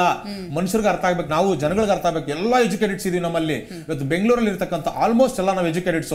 ನಾವೆಲ್ಲ ಕೈ ಜೋಡಿಸಿದ್ರೆ ನಿಜಕ್ಕೂ ಸರ್ಕಾರಕ್ಕೆ ಒಂದು ರೀತಿಯಲ್ಲಿ ನಾವು ಒಂದು ಪಾಠ ಕಲಿಸಬಹುದು ಅಥವಾ ಹೇಳ್ಕೊಡ್ಬಹುದು. ಬಹಳ ತಜ್ಞರಿದ್ದಾರೆ ನಮ್ಮಲ್ಲಿ, ಪರಿಣಿತರಿದ್ದಾರೆ, ಪ್ರಾಣಿ ಪ್ರಿಯರಿದ್ದಾರೆ. ಹೇಗೆ ಹ್ಯಾಂಡಲ್ ಮಾಡಬೇಕು ಸಿಚುವೇಶನ್ಸ್ ನ, ಯಾಕೆ ನೀವು ಅವ್ರ ಸಲಹೆಗಳನ್ನ ಕೇಳಲ್ಲ? ನಿಮ್ಗೆ ಇಷ್ಟ. ಮೊನ್ನೆ ಆನೆ ವಿಚಾರವಾಗಿ ಹಂಗೆ ಮಾಡಿ, ಯಾರೋ ಜೂನಿಯರ್ 2 ವರ್ಷದ ಡಾಕ್ಟರ್ ಕರ್ಕೊಂಡೋಗಿದ್ದಾರೆ. ಆಟ ಆಡೋ ಅವರ ಏನು ಅವ್ರ ಏನ್ ಗೊತ್ತಿರುತ್ತೆ? ಅಷ್ಟೊಂದು ಜನ ಹಳೆ ಸೀನಿಯರ್ಸ್ ಇದಾರೆ, ಎಲ್ಲರೂ ಅವ್ರಿಗೆ ಅವರೇ ಬೈಕತ್ತಾ ಇದಾರೆ. ಬಟ್ ಎಲ್ಲ ಇಲಾಖೆ ಹೆಸರು ಹೋಗ್ಬಾರ್ದು, ನಮ್ಮ ಮರ್ಯಾದೆ ಹೋಗುತ್ತಲ್ಲ ಅಂತ ಸುಮ್ಮನೆ ಇದಾರೆ. ಆದ್ರೆ ಹೋಗಿದ್ ಮಾತ್ರ ಜೀವ. ಅಂತ ಜೀವಗಳು ಎಷ್ಟೋ ಇದಾವೆ, ಲೆಕ್ಕ ಇಲ್ದಷ್ಟು ಜೀವಗಳು. ಇವತ್ತು ಚಿರತೆ ಮೇಡಮ್, ಪಾಪ ಅವು ಏನಕ್ಕೆ ಬರ್ತಾವ ಅಲ್ಲಿಂದ ಇಲ್ಲಿಗೆ? ಚಿರತೆನೂ ಕೂಡ ಒಂದ್ ಸಲ ಮೊನ್ನೆ ಹಿಡಿಬೇಕಾದ್ರೆ ಆ ಬೊಮ್ಮನಹಳ್ಳಿ ಆ ಭಾಗದಲ್ಲಿ ಅದಕ್ಕೂ ಗುಂಡೇಟ್ ಹೊಡೆದೆ, ಅದು ಸತ್ತೋಯ್ತು. ಇದು ಬಹಳಷ್ಟು ನೋವಾಗುತ್ತೆ. ಅವು ಏನಕ್ಕೆ ಬರುತ್ತೆ ಮೇಡಮ್? ಅವು ನಮ್ ಕಡೆಯಿಂದ ಅವಾಗ ಏನು ಉಪಯೋಗ ಇಲ್ಲ, ಅವುಗಳಿಂದ ನಮಗ್ ಉಪಯೋಗ ಇದಾವೆ. ಅದನ್ನ ನಾವು ಅರ್ಥ ಮಾಡ್ಕೊಂಡು ವನ್ಯಜೀವಿ ಸಂರಕ್ಷಣೆ ಮಾಡಿ, ವನ್ಯಜೀವಿ ಕಾಯಿಗಳು ಉಳಿಸಿ ಅಂತ ಹೇಳೋದಲ್ಲ ಮೇಡಮ್, ಮಾಡ್ಬೇಕು. ರೈಟ್, ಮಾತಾಡ್ತೀನಿ. ರಮೇಶ್ ಸರ್, ನೀವಾಗಲೇ ಕೆಲವೊಂದು ಪಾಯಿಂಟ್ಸ್ ಹೇಳ್ಬೇಕಾದ್ರೆ ಆಹಾರದ ಬಗ್ಗೆ ನೀವು ಹೇಳ್ತಾ ಇದ್ರಿ. ಅರಣ್ಯ ಇಲಾಖೆ ಅಂತ ಸಂದರ್ಭದಲ್ಲಿ ಕರ್ನಾಟಕ ರಾಜ್ಯದಲ್ಲಿ ಅಥವಾ ಯಾವುದೇ ಪ್ರದೇಶ ತಗೊಂಡ್ರು ಅಂಕಿಅಂಶ ಡೆಫಿನೆಟ್ಲಿ ಇದ್ದೇ ಇರುತ್ತೆ. ಇಷ್ಟು ಆನೆಗಳಿದ್ದಾವೆ, ಇಷ್ಟು ಚಿರತೆ, ಇಷ್ಟು ಹುಲಿ ಅಂತ ಹೇಳಿ. ಮತ್ತು ಇಷ್ಟು ಆನೆ ಇದೆ ಅಂದರೆ ಅವುಗಳ ಆಹಾರದ ಪ್ರಮಾಣದ ಅರಿವು ಡೆಫಿನೆಟ್ಲಿ ಇದ್ದೇ ಇರುತ್ತೆ. ಜೋಸೆಫ್ ಸರ್ ಆಗಲೇ ಹೇಳಿದ್ರು, ನಮ್ಮ ಕಾಡಲ್ಲಿ ಬಿದ್ದರೆ ಇಲ್ಲ, ಬೇಕಾದಂತಹ ಸೊಪ್ಪುಗಳು ಆ ಥರದ್ದು ಯಾವುದೇ ವ್ಯವಸ್ಥೆ ಇಲ್ಲ ಅಂತ. ಅದನ್ನು ಜಾಸ್ತಿ ಮಾಡೋ ನಿಟ್ಟಿನಲ್ಲಿ ಅರಣ್ಯದಲ್ಲಿ ಒಂದು ವ್ಯವಸ್ಥೆಯನ್ನು ಅರಣ್ಯ ಇಲಾಖೆ ಮಾಡ್ಬೋದಲ್ಲ, ಅಂಥ ಕೆಲಸನಾದರೂ ಮಾಡ್ತಾ ಇದೆಯಾ ಆ್ಯಕ್ಚುಲಿ ಅರಣ್ಯ ಇಲಾಖೆ? ಅಲ್ಲ, ನಾವು ಅರಣ್ಯ ಇಲಾಖೆ ಮಾಡ್ತಿದ್ಯೋ ಇಲ್ವೋ ಅನ್ನೋದನ್ನ ಆಮೇಲೆ ಡಿಬೇಟ್ ಮಾಡೋಣ. ನಾನು ಆವಾಗಲೇ 2 ವಿಚಾರ ಹೇಳ್ತಿದ್ದೆ. ಒಂದು, ನಾವು ಅನ್ಕೊಂಡಿರೋ ಪ್ರಕಾರ ಆನೆಗಳು ಅಥವಾ ಪ್ರಾಣಿಗಳು ಯಾಕೆ ಹೊರಗಡೆ ಬರ್ತಿದೆ, ಇನ್ನೊಂದು ಸ್ವಾಭಾವಿಕವಾಗಿ ಯಾಕೆ ಹೊರಗಡೆ ಬರ್ತಿದೆ ಅಂತ. ಸೊ ನಾವು ಅನ್ಕೊಂಡಿರೋ ವಿಚಾರದಲ್ಲಿ ನಾವು ಊಟ ಸಿಗ್ತಿಲ್ಲ ಅಂತ ಅನ್ಕೊಳ್ತಾ ಇದೀವಿ ಅಂತ ಹೇಳಿದೆ ನಾನು. ಹೌದು ನೋಡಿ, 6,000 ಆನೆ ಇದೆ. ನಾವು ಕರ್ನಾಟಕ, ಕೇರಳ, ತಮಿಳುನಾಡು 3 ಸೇರಿದ್ರೆ ಹತ್ತತ್ರ ಅಷ್ಟು ಆನೆಗಳು ಸಂಚಾರ ಮಾಡೋ ಅಷ್ಟು ಜಾಗದಲ್ಲಿ ಎಷ್ಟು ಆನೆ ಹೊರಗಡೆ ಬಂದಿದೆ? ಅಂಕಿಅಂಶದ ಪ್ರಕಾರ 2% ಕೂಡ ಹೊರಗಡೆ ಬಂದಿಲ್ಲ. ಓಕೆ, ಮಿಕ್ಕಿದವಕ್ಕೆಲ್ಲ ಊಟ ಇದೆ. ಈ 2%ಗೆ ಊಟ ಇಲ್ವಾ? ಇರುತ್ತೆ ಅಲ್ವಾ? ಇದು ಲಾಜಿಕ್ ಇದ್ದೇ ಇರಬೇಕು. ಊಟ ಇದೆ, ಊಟ ಇಲ್ಲ ಅನ್ನೋದ್ರಲ್ಲಿ ಅರ್ಥ ಇಲ್ಲ. ಆಮೇಲೆ ಊಟ ಇಷ್ಟು ಬೇಕು, ಇಷ್ಟು ಇರಬೇಕು, ಇಷ್ಟು ಇರಬಾರ್ದು ಅಂತ ಹೇಳೋಷ್ಟು ಕೆಪಾಸಿಟಿ ಅಥವಾ ಅದಕ್ಕೆ ಬೇಕಾಗಿರೋ ಅಷ್ಟು ರಿಸರ್ಚ್ ನಾವು ಇನ್ನೂ ಮಾಡಿಲ್ಲ. ನಮ್ಮ ದೇಶ ಇನ್ನೂ ಅಷ್ಟು ಮುಂದುವರೆದಿಲ್ಲ. ಆ ಪರಿಸ್ಥಿತಿಯಲ್ಲಿ ನಾವು ಕಾಡಲ್ಲಿ ಇಷ್ಟು ಊಟ ಇಲ್ಲ ಅಂತ ಹೇಳೋದು ತಪ್ಪು. ನನ್ನ ಪ್ರಕಾರ ಈಗ ನೋಡಿ, ಆನೆಗಳು ನಾವು ಮಾಡಿರೋ ಸ್ಟಡಿ ಪ್ರಕಾರ June, July, August pre monsoon ಅಥವಾ ಮಾನ್ಸೂನ್ ಸ್ಟಾರ್ಟಿಂಗ್ ಅಲ್ಲಿ ಏನಿದೆ ಅಲ್ಲ, ಅವಾಗ ಎಲ್ಲಾ ಕಡೆ ಓಡಾಡುತ್ತೆ. ಯಾವ ಆನೆಗಳು, ಗಂಡಾನೆಗಳು, ಯಾವ ಆನೆಗಳು ಹೊರಗಡೆ ಬಂದಿದೆ ಅಲ್ಲ, ಈ 2% ಆನೆಗಳು ಮಾತ್ರ ಮಾತಾಡ್ತೀನಿ ನಾನು. ಸುಮಾರು ಒಂದು 200ರಿಂದ 250 ಆನೆ ಇರ್ಬೋದು. ಓಕೆ, ನಮ್ಮ 6,000 ಆನೆಯಲ್ಲಿ 200 ಆನೆ ಎಲ್ಲಿದೆ, 250 ಆನೆ ಪರ್ಸೆಂಟೇಜ್ ಎಷ್ಟಿದೆ ಕ್ಯಾಲ್ಕುಲೇಟ್ ಮಾಡ್ಕೊಳ್ಳಿ ನೀವು. ಈ 200 ಆನೆಗಳು ಆ ಜೂನ್, ಜುಲೈ ಪೀರಿಯಡ್ ಅಲ್ಲೇ ಯಾಕೆ ಪೀಕ್ ಆಗುತ್ತೆ, ಹೊರಗಡೆ ಯಾಕೆ ಬರುತ್ತೆ ಜೂನ್, ಜುಲೈ ಟೈಮಲ್ಲಿ? ನಮ್ಮಲ್ಲಿ ಹಲಸು ಹಣ್ಣಾಗೋದು ಆ ಟೈಮಲ್ಲಿ. ಮಲೆನಾಡಲ್ಲಿ ಏನಾದ್ರೂ ಹೋಗಿ ಹಲಸಿನ ಹಣ್ಣಿದೆಯಲ್ಲ, ಅದು ಹಣ್ಣಾಗೋದೇ ಆ ಟೈಮಲ್ಲಿ. ಆ ಟೈಮಲ್ಲಿ ಆ ಅಟ್ರಾಕ್ಷನ್ಗೋಸ್ಕರ ಹೊರಗಡೆ ಬರುತ್ತೆ. ನಾವು ಅದನ್ನ ಮ್ಯಾಪ್ ಮಾಡಿದ್ದೇವೆ ಕೂಡ, ಎಷ್ಟು ಹಲಸಿನ ಮರಗಳು ಇದಾವೆ, ಕಾಫಿ ಎಸ್ಟೇಟು, ಟೀ ಎಸ್ಟೇಟ್ಗಳು ಮತ್ತು ಈ ಕಾಡಿನಂಚಿನಲ್ಲಿ ಇರ್ತಕ್ಕಂಥ ಜಾಗಗಳಲ್ಲಿ. ಕೊಡಗಲ್ ಮಾಡಿದ್ದೇವೆ ನಾವು, ಚಾಮರಾಜನಗರದಲ್ಲಿ ಮಾಡಿಲ್ಲ, ಕೊಡಗಲ್ ಮಾಡಿದ್ದೇವೆ ನಾವು. ಕೊಡಗಲ್ ಮಾಡಿದಾಗ ನಾವು ನೋಡ್ತೀವಿ ಜೂನ್, ಜುಲೈಯಲ್ಲಿ ಎಲ್ಲಾ ಕಡೆ ಹಲಸಿನ ಹಣ್ಣಿದೆ, ಎಲ್ಲಾ ಕಡೆ ಹಲಸಿನ ಹಣ್ಣಿದೆ. ಹಂಗಿರ್ಬೇಕಾದ್ರೆ ಯಾವ್ಯಾವ ಆನೆಗೆ ಎಲ್ಲೆಲ್ಲಿ ಮರಗಳಿದೆ ಅಂತ ಗೊತ್ತು. ನಾವ್ ಹೇಳಿದಂಗೆ ಅದಕ್ಕೆ ತುಂಬಾ ಜ್ಞಾಪಕ ಶಕ್ತಿ ಇರುತ್ತೆ. ಯಾವ ಮರ ಎಲ್ಲಿದೆ, ಯಾವ ಟೈಮಲ್ಲಿ ಹಣ್ಣು ಬಿಡುತ್ತೆ ಅನ್ನೋದು ಗ್ಯಾರಂಟಿ ಗೊತ್ತಿರುತ್ತದೆ. ಸೊ ಆ ಟೈಮಲ್ಲಿ ಎಲ್ಲ ಹೊರಗಡೆ ಬರುತ್ತೆ. ಸೊ ಇದು ಸ್ವಾಭಾವಿಕವಾಗಿ ಸಿಕ್ಕಂತ ಊಟ ಅಲ್ಲ ಇದು. ನಮ್ಗೆ ಆ ಜೂನ್, ಜುಲೈ 2 ತಿಂಗಳು ತಿನ್ನೋದದು. ಪ್ರತಿ ತಿಂಗಳು ಅದು ಹಲಸಿನ ಹಣ್ಣು ತಿನ್ನೋಕ್ ಆಗೋದಿಲ್ಲ. ಸೊ ಯಾಕಂದ್ರೆ ಅವೈಲಬಿಲಿಟಿ ಇರೋದಿಲ್ಲ ಹಲಸಿನ ಹಣ್ಣಿಂದು. ಹಲಸಿನ ಹಣ್ಣು ತಿನ್ನೋಕ್ ಬಂದಾಗ ಇದಕ್ಕೆ ಎಕ್ಸ್ಟ್ರಾ ಲರ್ನಿಂಗ್ ಏನಿರುತ್ತಲ್ಲ, ಈ ಹಲಸಿನ ಹಣ್ಣು ಇದ್ದಿದ್ದ ಜಾಗದಲ್ಲಿ ಇದು ಕೂಡ ಇತ್ತು ಅಂತ ಹೇಳಿ. ಕಬ್ಬು ಇತ್ತು, ಬಾಳೆ ಇತ್ತು ಅಲ್ವಾ, ಗದ್ದೆ ಇತ್ತು, ಭತ್ತದ ಗದ್ದೆ ಬರ್ಬೇಕಾದ್ರೆ ಇದಿತ್ತು, ಎಲ್ಲ ಮ್ಯಾಪ್ ಮಾಡ್ಕೊಂಡ್ ಬಂದಿರುತ್ತದು. ಸೊ ಇದು ಸಿಕ್ಕಿಲ್ಲ ಅಂತಂದಾಗ ಅದಕ್ಕಾದ್ರೂ ಹೋಗುತ್ತೆ. ಕಾಡಲ್ಲಿ ಊಟ ಇಲ್ಲ ಅನ್ನೋದು ತಪ್ಪು. ಕಾಡಲ್ಲಿ ಊಟ ಇದೆ, ಖಂಡಿತ ಇದೆ. ಆದ್ರೆ ಯಾವ ಪ್ರಾಣಿಗಳು ಇಲ್ಲಿಗೆ ಹ್ಯಾಬಿಚುಯೇಟ್ ಆಗಿರುತ್ತೆ ಅಂತ ಹೇಳ್ತೀವಲ್ಲ, ಅಂದ್ರೆ ಇವನ್ನೆಲ್ಲ ನೋಡ್ಕೊಂಡ್ಬಿಟ್ಟಿರುತ್ತದೆ, ಎಲ್ಲೆಲ್ಲಿದೆ, ಎಲ್ಲೆಲ್ಲಿ ಊಟ ಸಿಕ್ಕತ್ತೆ. ಊಟ ಅಂತ ಕರೆದ್ರೆ ತಪ್ಪು. ನೀವೇ ಯೋಚನೆ ಮಾಡಿ, ಯಾರಾದ್ರೂ ಪ್ರತಿ ದಿವಸ ಕಾಜು ಬರ್ಫಿ ತಿನ್ಕೊಂಡು ಜೀವನ ಮಾಡಕ್ಕಾಗತ್ಯಾ? ಇಲ್ಲ. ಪ್ರತಿ ದಿವಸ ತಿಂದ್ರೆ ಏನಾಗುತ್ತೆ? ಹಲಸಿರೋದಿಲ್ವಾ ಸರ್? ಹಲಸಿನ ಮರಗಳು ಇರ್ತವೆ, ಅಂದ್ರೆ ಪ್ರಮಾಣ ಕಡಿಮೆ ಅಂತನಾ? ಕಾಡಲ್ಲಿ ಇಷ್ಟ ಹಲಸಿನ ಪ್ರಮಾಣ ಕಡಿಮೆ ಇರುತ್ತೆ. ಯಾಕೆ ಅಂತಂದ್ರೆ ನಾವ್ ಏನು ಸೀಡ್ ಡಿಸ್ಪರ್ಸಲ್ ಅಂತ ಕರಿತೀವಲ್ಲ, ಆ ಸೀಡ್ ಡಿಸ್ಪರ್ಸಲ್ ಮತ್ತೆ ಆ ಟೈಮಿಗೆ ಕರೆಕ್ಟ್ ಆಗಿ ಪರಾಗಸ್ಪರ್ಶ ಅಂತೀವಲ್ಲ ನಾವು, ಆ ಪರಾಗಸ್ಪರ್ಶಗಳು ಕರೆಕ್ಟ್ ಆಗಿ ಕಾಡಲ್ಲಿ ಬ್ಯಾಲೆನ್ಸ್ ಆಗಿರುತ್ತೆ. ಇಲ್ಲಿ ಊರಲ್ಲಿ ನಾಡಲ್ಲಿ ನಾವು ಕೆಳಗಡೆ ಸೆಕೆಂಡರಿ ಫಾರೆಸ್ಟ್ ಎಲ್ಲ ಕ್ಲೀನ್ ಮಾಡ್ಬಿಟ್ಟಿರ್ತೀವಿ. ಯಾವುದೋ ಒಂದು ಪರ್ಟಿಕ್ಯುಲರ್ ಪಕ್ಷಿಗಳು ಬಂದದನ್ನ ಸೀಡ್ ಜರ್ಮಿನೇಟ್ ಮಾಡ್ತಿರುತ್ತೆ, ಅಥವಾ ಪರ್ಟಿಕ್ಯುಲರ್ ಪ್ರಾಣಿ ಬಂದದನ್ನ ತಿಂದು ಅದನ್ನ ಬೇರೆ ಕಡೆ ತಗೊಂಡೋಗಿ ಹಾಕ್ತಿರುತ್ತೆ. ಈಗ ನೀವೇ ಯೋಚನೆ ಮಾಡಿ, ಹಲಸನ್ನ ಏನೇನ್ ತಿಂತೀವಿ ನಾವು? ತಿಂತೀವಿ ಹಲಸಿನ ಹಣ್ಣು, ಎಲ್ಲಾ ಕಡೆ ಬಿಸಾಕ್ತಿವಿ ಬೀಜ, ಎಲ್ಲಾ ಕಡೆ ಮರ ಹುಟ್ಕೊಂತವೆ. ಸೊ ಕಾಡಲ್ಲಿ ಏನ್ ಬ್ಯಾಲೆನ್ಸ್ ಇರುತ್ತಲ್ಲ, ಅದು ನಮ್ಮಲ್ಲಿ ಮನುಷ್ಯರು ಮಾಡಿರೋ ಜಾಗದಲ್ಲಿ ಬ್ಯಾಲೆನ್ಸ್ ಇರೋದಿಲ್ಲ. ಸೊ ಹಾಗಾಗಿ ಬೇರೆ ಬೇರೆ ಕಾರಣಕ್ಕೆ ಕೆಲವಷ್ಟು ಪ್ರಾಣಿಗಳು ಮಾತ್ರ. ನೀವೇ ಕೊಟ್ಟಿದ್ದ ಅಂಕಿಅಂಶ ಹೇಳ್ತೀನಿ ನಾನು. ಈ ಆನೆಗೆ ಈಗ 43 ಜನ ಸತ್ತಿದ್ದಾರೆ. ನಿಜವಾಗ್ಲೂ ಅದು ಆಗ್ಬಾರ್ದಾಗಿತ್ತು. That is worst. ಅದನ್ನ ಎಷ್ಟು ತಡಿಯಕ್ಕಾಗುತ್ತೋ ಅಷ್ಟು ತಡಿಬೇಕು ಖಂಡಿತ. ಇದಕ್ಕೆ ಫಾರೆಸ್ಟ್ ಡಿಪಾರ್ಟ್ಮೆಂಟ್ ಎಷ್ಟು ಸಾಧ್ಯ ಆಗುತ್ತೋ ಅಷ್ಟು ಎಫರ್ಟ್ ಹಾಕ್ಲೇಬೇಕಾಗತ್ತೆ, ಇದವ್ರ ಡ್ಯೂಟಿ. ಆದರೆ ಅಂಕಿಅಂಶ ನೋಡಿ, 30 ಜನ ಆನೆಗೆ ಬಲಿಯಾಗಿದ್ದಾರೆ. ಅದರ ನೆಕ್ಸ್ಟ್ ನೋಡ್ಕೊಂಡು ಹೋಗಿ 4, 3, 2, 1 ಅಲ್ವಾ? 4 ಹುಲಿಗೆ ಸತ್ತಿದ್ದಾರೆ, 3 ಜನ ಚಿರತೆಗೆ ಸತ್ತಿದ್ದಾರೆ, ಕೋತಿಗೆ, ಮೊಸಳೆಗೆ, ಮತ್ತೆ ಈಗ ನೋಡಿ ಕರಡಿಗೆ 2, ಹಂದಿಗೆ 2, ಕೋತಿಗೆ 1. ಕರಡಿ ಅನ್ನೋದು ಎನ್ಕೌಂಟರ್ ಹಾಕೋದೇ ಕಷ್ಟ. ಅಲ್ಲ, ಯೋಚನೆ ಮಾಡಿ, ಕೋತಿಗೆ ಹಂದಿಗೆ ಯಾಕೆ ಸಾಯ್ಬೇಕು ಜನ? ಕರೆಕ್ಟ್ ಹೇಳಿ, ಕೋತಿಗೆ ಹಂದಿಗೆ ಯಾಕೆ ಸಾಯ್ಬೇಕು ಜನ? ಇವ್ರು ಮಾಡಬಾರದ್ ಮಾಡಕ್ ಹೋಗಿನೇ ಕೋತಿ ಕಳೆದಿರುತ್ತಲ್ವಾ? Right, got it. So role of people ಅಥವಾ ಜನರ ಜವಾಬ್ದಾರಿ ಅನ್ನೋದು ಬಹಳ ಮುಖ್ಯ, ಹೆಂಗ್ ನಡ್ಕೋಬೇಕು ಅನ್ನೋದು. ಡೆಫಿನೆಟ್ಲಿ. ಅವಾಗ್ಲೇ ಯಶಸ್ ಹೇಳ್ತಾ ಇದ್ದಂಗೆ, ನಾವ್ ಅದನ್ನ ಕಾರ್ನರ್ ಮಾಡ್ಬಿಟ್ರೆ ಅದಕ್ಕಿರೋದು ಒಂದೇ ಜೀವ, ತನ್ನ ಹೆಂಗಾದ್ರೂ ಮಾಡಿ ಉಳಿಸ್ಕೊಳ್ಳೇಬೇಕು. Attack is the best defence. Correct. ಈಗ ನಾನಾಗ್ಲಿ, 4 ಜನ ರೌಡಿಗಳು ಬಂದು ನಿಂತ್ಕೊಂಡ್ರೆ ಹತ್ರ ಸಾಯಲಿ ಹೊಡೆಯೋಣ ಅಂತ ಹೇಳಿ ನಾವು ಮಾಡೋದಲ್ವಾ? ಪ್ರಾಣಿಗಳು ಮಾಡೋದ್ರಲ್ಲಿ ತಪ್ಪೇನಿದೆ ಅದ್ರಲ್ಲಿ? ರೈಟ್ ಗೊತ್ತಾಯ್ತು ಸರ್, ಮಾತಾಡ್ತೀನಿ. ಮನುಷ್ಯರದೇ ತಪ್ಪು ಅಂತ ನಾನು ಹೇಳ್ತಿಲ್ಲ. ಆಯ್ತು sir. Sir ಹೇಳ್ದಂಗೆನೆ role of people ಏನು ಹೇಳ್ತೀರಿ? ಏನು ಜವಾಬ್ದಾರಿ ಇರಬೇಕು? ಸೊ ಒಂದು ನಾವು ಹೆಂಗೆ ಅರ್ಥ ಮಾಡ್ಕೊಬೇಕು ಅಂದರೆ, ಸ್ಟಾರ್ಟಿಂಗಿಂದ ಈ ಪ್ರಾಣಿಗಳು ನೀವು ಯಾವ್ದು ಇವಾಗ ಲಿಸ್ಟ್ ಕೊಟ್ಟಿದ್ದೀರಾ ಅಲ್ವಾ, ಕಾನ್ಫ್ಲಿಕ್ಟ್ಸ್ ಆಗ್ತಾ ಇದೆ ಅಂತ, ಮನುಷ್ಯರು ಬರೋಕ್ಕಿಂತ ಮುಂಚೆ ಇರುವಂಥ ಪ್ರಾಣಿಗಳು ಇವರು, ಆಯಿತಾ? ಸೊ ಈ ಪ್ಲ್ಯಾನೆಟ್ಗೆ ನಾವು ತುಂಬ ಹೊಸದಾಗಿ ಬಂದಿರೋದು.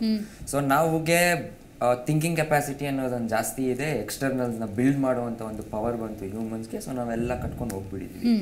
ಸೊ ಆಗಲೇ ಜೋಸಫ್ ಅವರು ಮಾತಾಡ್ತಾ ಇದ್ರು, ರಮೇಶ್ ಅವರು ಹೇಳ್ತಾ ಇದ್ರು, ಪ್ರಾಣಿಗಳದೆಲ್ಲ ಒಂದೊಂದು ರೂಟ್ ಇರುತ್ತೆ.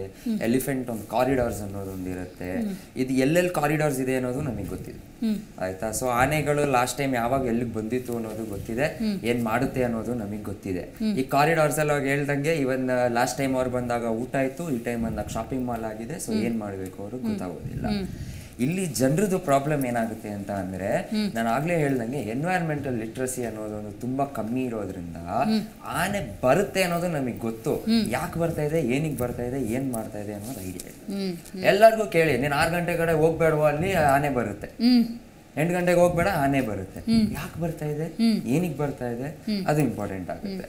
ಆ್ಯಂಡ್ ಇನ್ನೊಂದು ಏನಂದರೆ, ಈ ಕಡೆ ನಾವು ಮನುಷ್ಯರನ್ನು ಬ್ಲೇಮ್ ಮಾಡೋಕ್ಕಾಗಲ್ಲ, ಪ್ರಾಣಿಗಳನ್ನೂ ಬ್ಲೇಮ್ ಮಾಡೋಕ್ಕಾಗಲ್ಲ. ಸಿಂಪಲ್ ಎಕ್ಸಾಂಪಲ್, 2 years ಬ್ಯಾಕ್ ಹೋಗಿ ಕೇರಳದಲ್ಲಿ ಪ್ರೆಗ್ನೆಂಟ್ ಎಲಿಫೆಂಟ್ ಒಂದು ಪೈನಾಪಲ್ ತಿಂದು ಸತ್ತು. ನಾನು ಅದನ್ನು ಆನೆನೂ ಬ್ಲೇಮ್ ಮಾಡ್ತೀನಿ. ಆನೆಗೆ ಪೈನಾಪಲ್ ಡಯಟೇ ಅಲ್ಲ, ಅವ್ನು ಯಾಕೆ ಬಂದ ಮತ್ತೆ ತಿನ್ನೋದಕ್ಕೆ? ಬಟ್ ಅದೇ ಥರ ನೀವು ತೊಗೊಂಡ್ರೆ ದಟ್ ಕ್ಯೂರಿಯಸ್ ಆ್ಯನಿಮಲ್, ಸ್ವೀಟ್ಸ್ ಯಾವ್ದಾದ್ರು ಕೊಟ್ಟರೆ ಅವ್ರು ಬಂದೇ ಬರ್ತಾರೆ. ಸೊ ಈ ಬ್ರಿಡ್ಜ್ ಏನಿದೆ ಅಲ್ವಾ, ಇದರಲ್ಲಿ ನಾವು ಪ್ರಾಪರಾಗಿ ರೋಲ್ ಪ್ಲೇ ಮಾಡಬೇಕಾಗುತ್ತೆ.